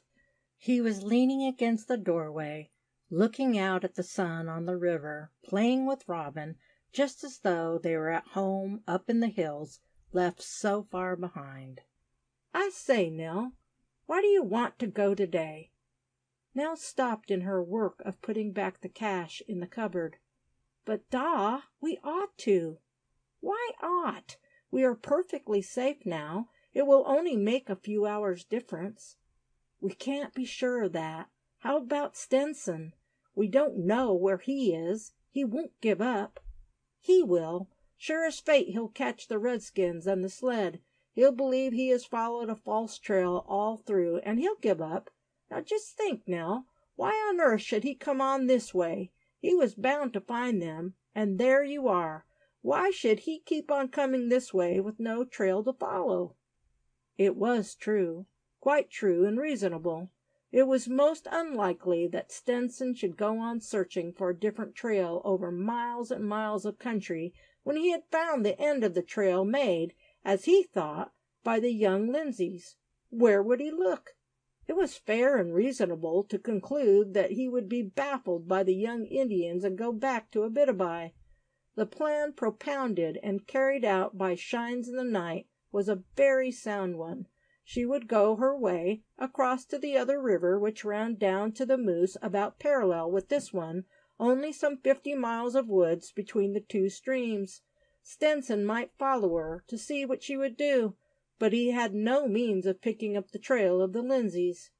All these thoughts, for and against, rose and sank in the girl's mind. There was really no reason why they should not take a necessary rest for this one day and start at dawn on the following morning, but instinctively she felt it was dangerous. David said, "But why? But why, Nell?" Twice. She had no definite reason to answer with, only a feeling. Of course she wanted to stop. Who would not after such a strain? The shack was luxury. They really did need the rest, and in a way there was a good deal to do getting themselves clean, tidy, and ship-shape for the journey to come. In the end, David won. Nell laughed, gave in, and began to make baking powder bread with the new materials, stirring it in the billy can with a stick. You can use billy cans for so many things when you have to. On one condition, she said, that we go to bed as soon as the sun goes down and get off really early, about 4 o'clock, so we can start before daybreak. David promised joyfully. Whatever he felt in the morning would be another pair of shoes. He went off down to the river and came back to say the thaw was jolly well getting a move on things. The ice was shifting up the banks, and some places there was water as well as melted snow on its surface. "Look out for bridge ice, Nell, tomorrow," he said as he sat down to the table. "I do believe it's going out in a few days. Rather early this year, isn't it?" Nell said it was warmer down here than up in the hills. There was a much greater force of water underneath, too, here than up at the source of the stream naturally, and after all, it was April. "Once it begins, it always goes so quickly," she said. "If it will last for us just 2 whole days more, we ought to get somewhere safe, Da, in that time." "We shall," said David with conviction, and his sister put away from her the queer, nervous feeling that would not let her mind rest entirely. A great part of that afternoon they lay still in their bunks, talking at intervals, while Robin dozed by the fire. As it happened, this was a very good thing for all three. The odd jobs were done. All was ready, the wood to fill the stove within the morning, and the packets. About sundown they had a meal, and after the gray dust began to creep over everything. Soft, still shadow.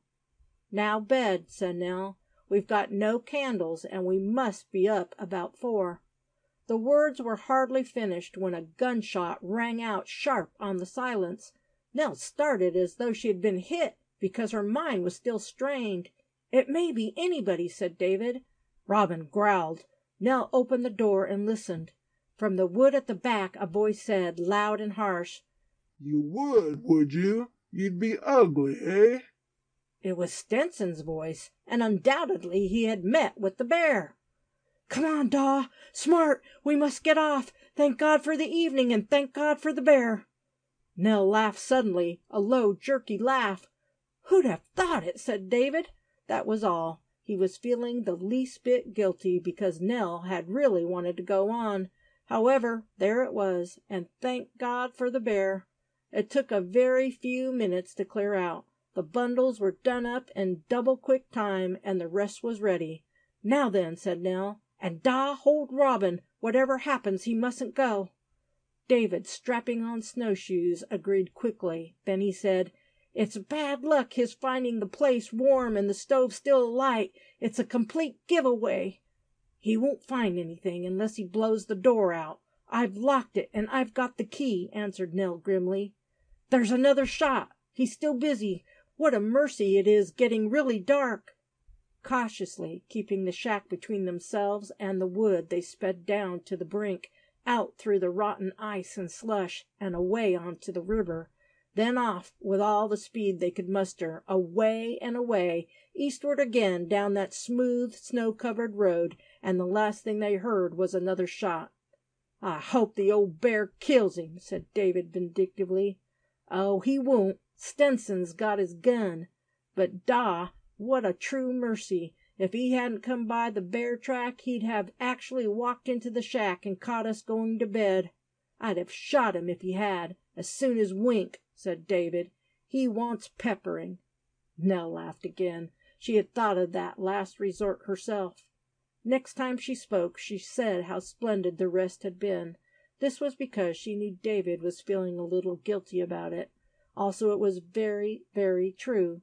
Both of them moved in quite a new way. The effort of that last day was gone. They were as fresh as when they started, and so was Robin. Darker it grew and darker, till they went on with no light but the snow and a few stars, not the great shining stars of the farthest north, but stars that helped a little. Nell was more anxious about the road underfoot than the skies overhead. There was always the danger of a flaw in the ice below, and she knew there might be holes, places where water had come up over the ice, places where streams from the bank running in made weakness. Nell had often heard stories of inexperienced folk going up north too late in the season who had died a quick death because the bottom fell out of the trail.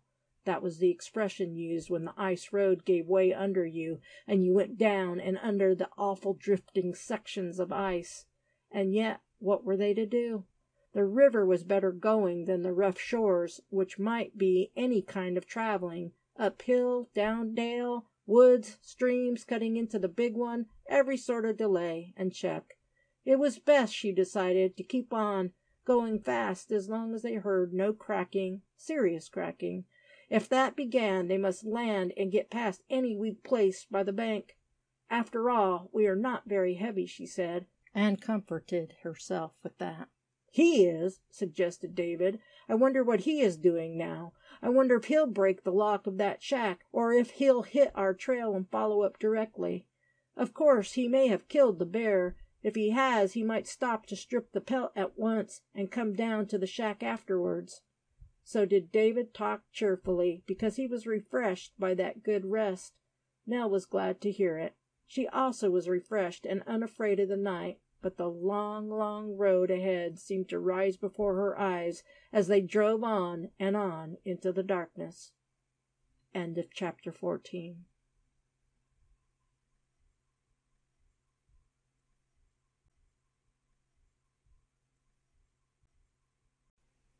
Chapter 15 of Two on the Trail by E. Cowper, in which the ice goes out and the trail leads home. Now the reason that Mr. Jan Stinson turned up at the bunkhouse was not far to seek.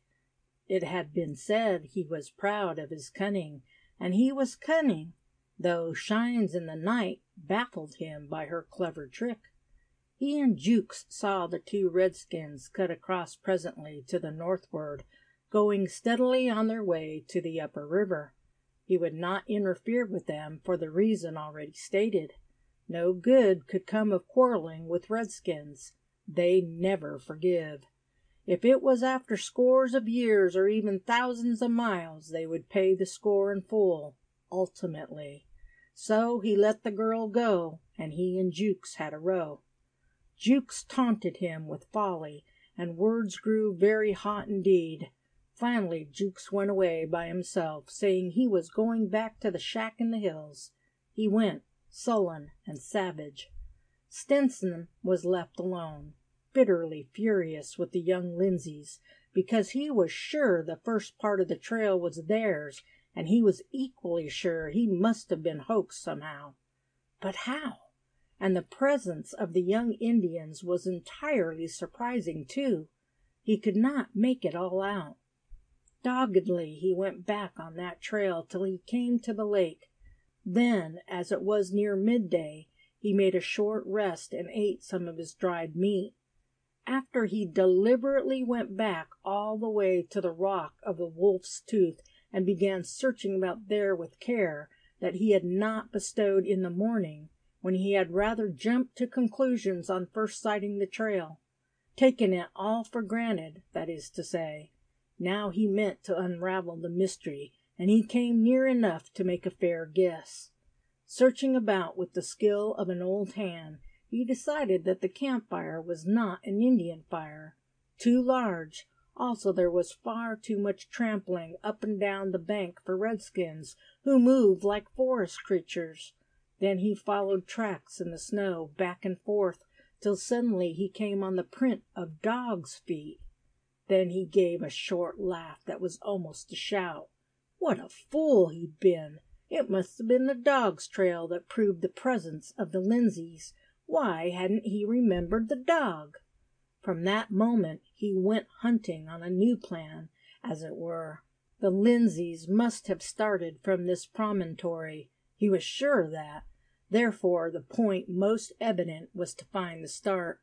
From the fire he worked round, taking a semicircle on the land side and back again.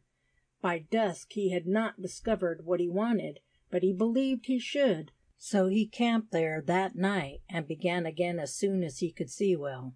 Of course he found the trail made by Nell, David, and the dog, right across by the north shore to beyond the first big bend of the river, where they took to the ice again.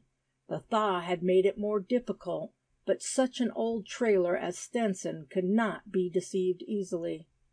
He found the fire where they stopped, and finally in the dusk, as described, he followed the trail up the steep to the neighborhood of the bear's den. If he had not done that, he would, of course, have surprised the two in the shack. As it was, the bear became, after all, a friend to the pair he had attacked in the first place. When Stenson appeared, the big black brute was in a worse mood than before. He was more hungry, and he had smelt the scent of cooking that came from the stovepipe of the log house. The trapper fired at him, because he was obviously dangerous, and it had not occurred to him that the trail he had followed ended so soon. If it had, he would have been more cautious, probably. The bear, slightly wounded, made a dash for the man, who ran behind a tree and fired again. But the light was deceiving, and the affair ended in the bear retreating into the rocky fortress to fight another day. Stenson, seeing drops of blood on the snow, decided to come again, kill the bear, and get the pelt. Meanwhile he would go on down to the shack, which was, he knew, not far distant on this curve of the river bank. Therefore he presently came down to the log hut and found it was locked. That did not surprise him much, but he expected to find the key hung as usual in some place under the sheltering eaves of the log roof. By this time it was too dark to see a trail or find a small thing like a key. So Mr. Jan Stenson lost his temper, as he usually did, and blew in the lock of the door, as he had done to another log house not long before. Instantly he was greeted by a smell of warmth and food. The place had not had time to cool. The blankets were warm. The stove, hastily filled up with fresh wood, already dry, was quite hot. Stenson rushed out into the snow, and lighting a torch, made a bit of dry bark, looked about over the ground, and found at once the track of the 3 sets of footprints to the water's edge, or rather to the edge of the ice. He went slowly back to the shack, considering what he should do, and the final conclusion he came to was a mistake. He did not imagine that the Lindsays were but 10 minutes ahead of him. Had he been sure of that, he would certainly have followed on at once. The smartness of Nell's retreat was beyond him. He did not believe she would have gone off down river in the dark. It was unreasonable to suppose that 2 young things would have started at nightfall. Therefore he decided to follow his inclination.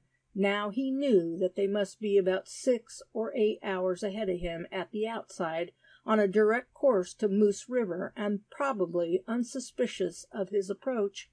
He would make a good meal, take a few hours' comfortable sleep, and go on again at dawn. He was traveling faster than they were. They seemed entirely at his mercy, for the river was wide and open, while there would be many, many miles of Moose River yet to cover.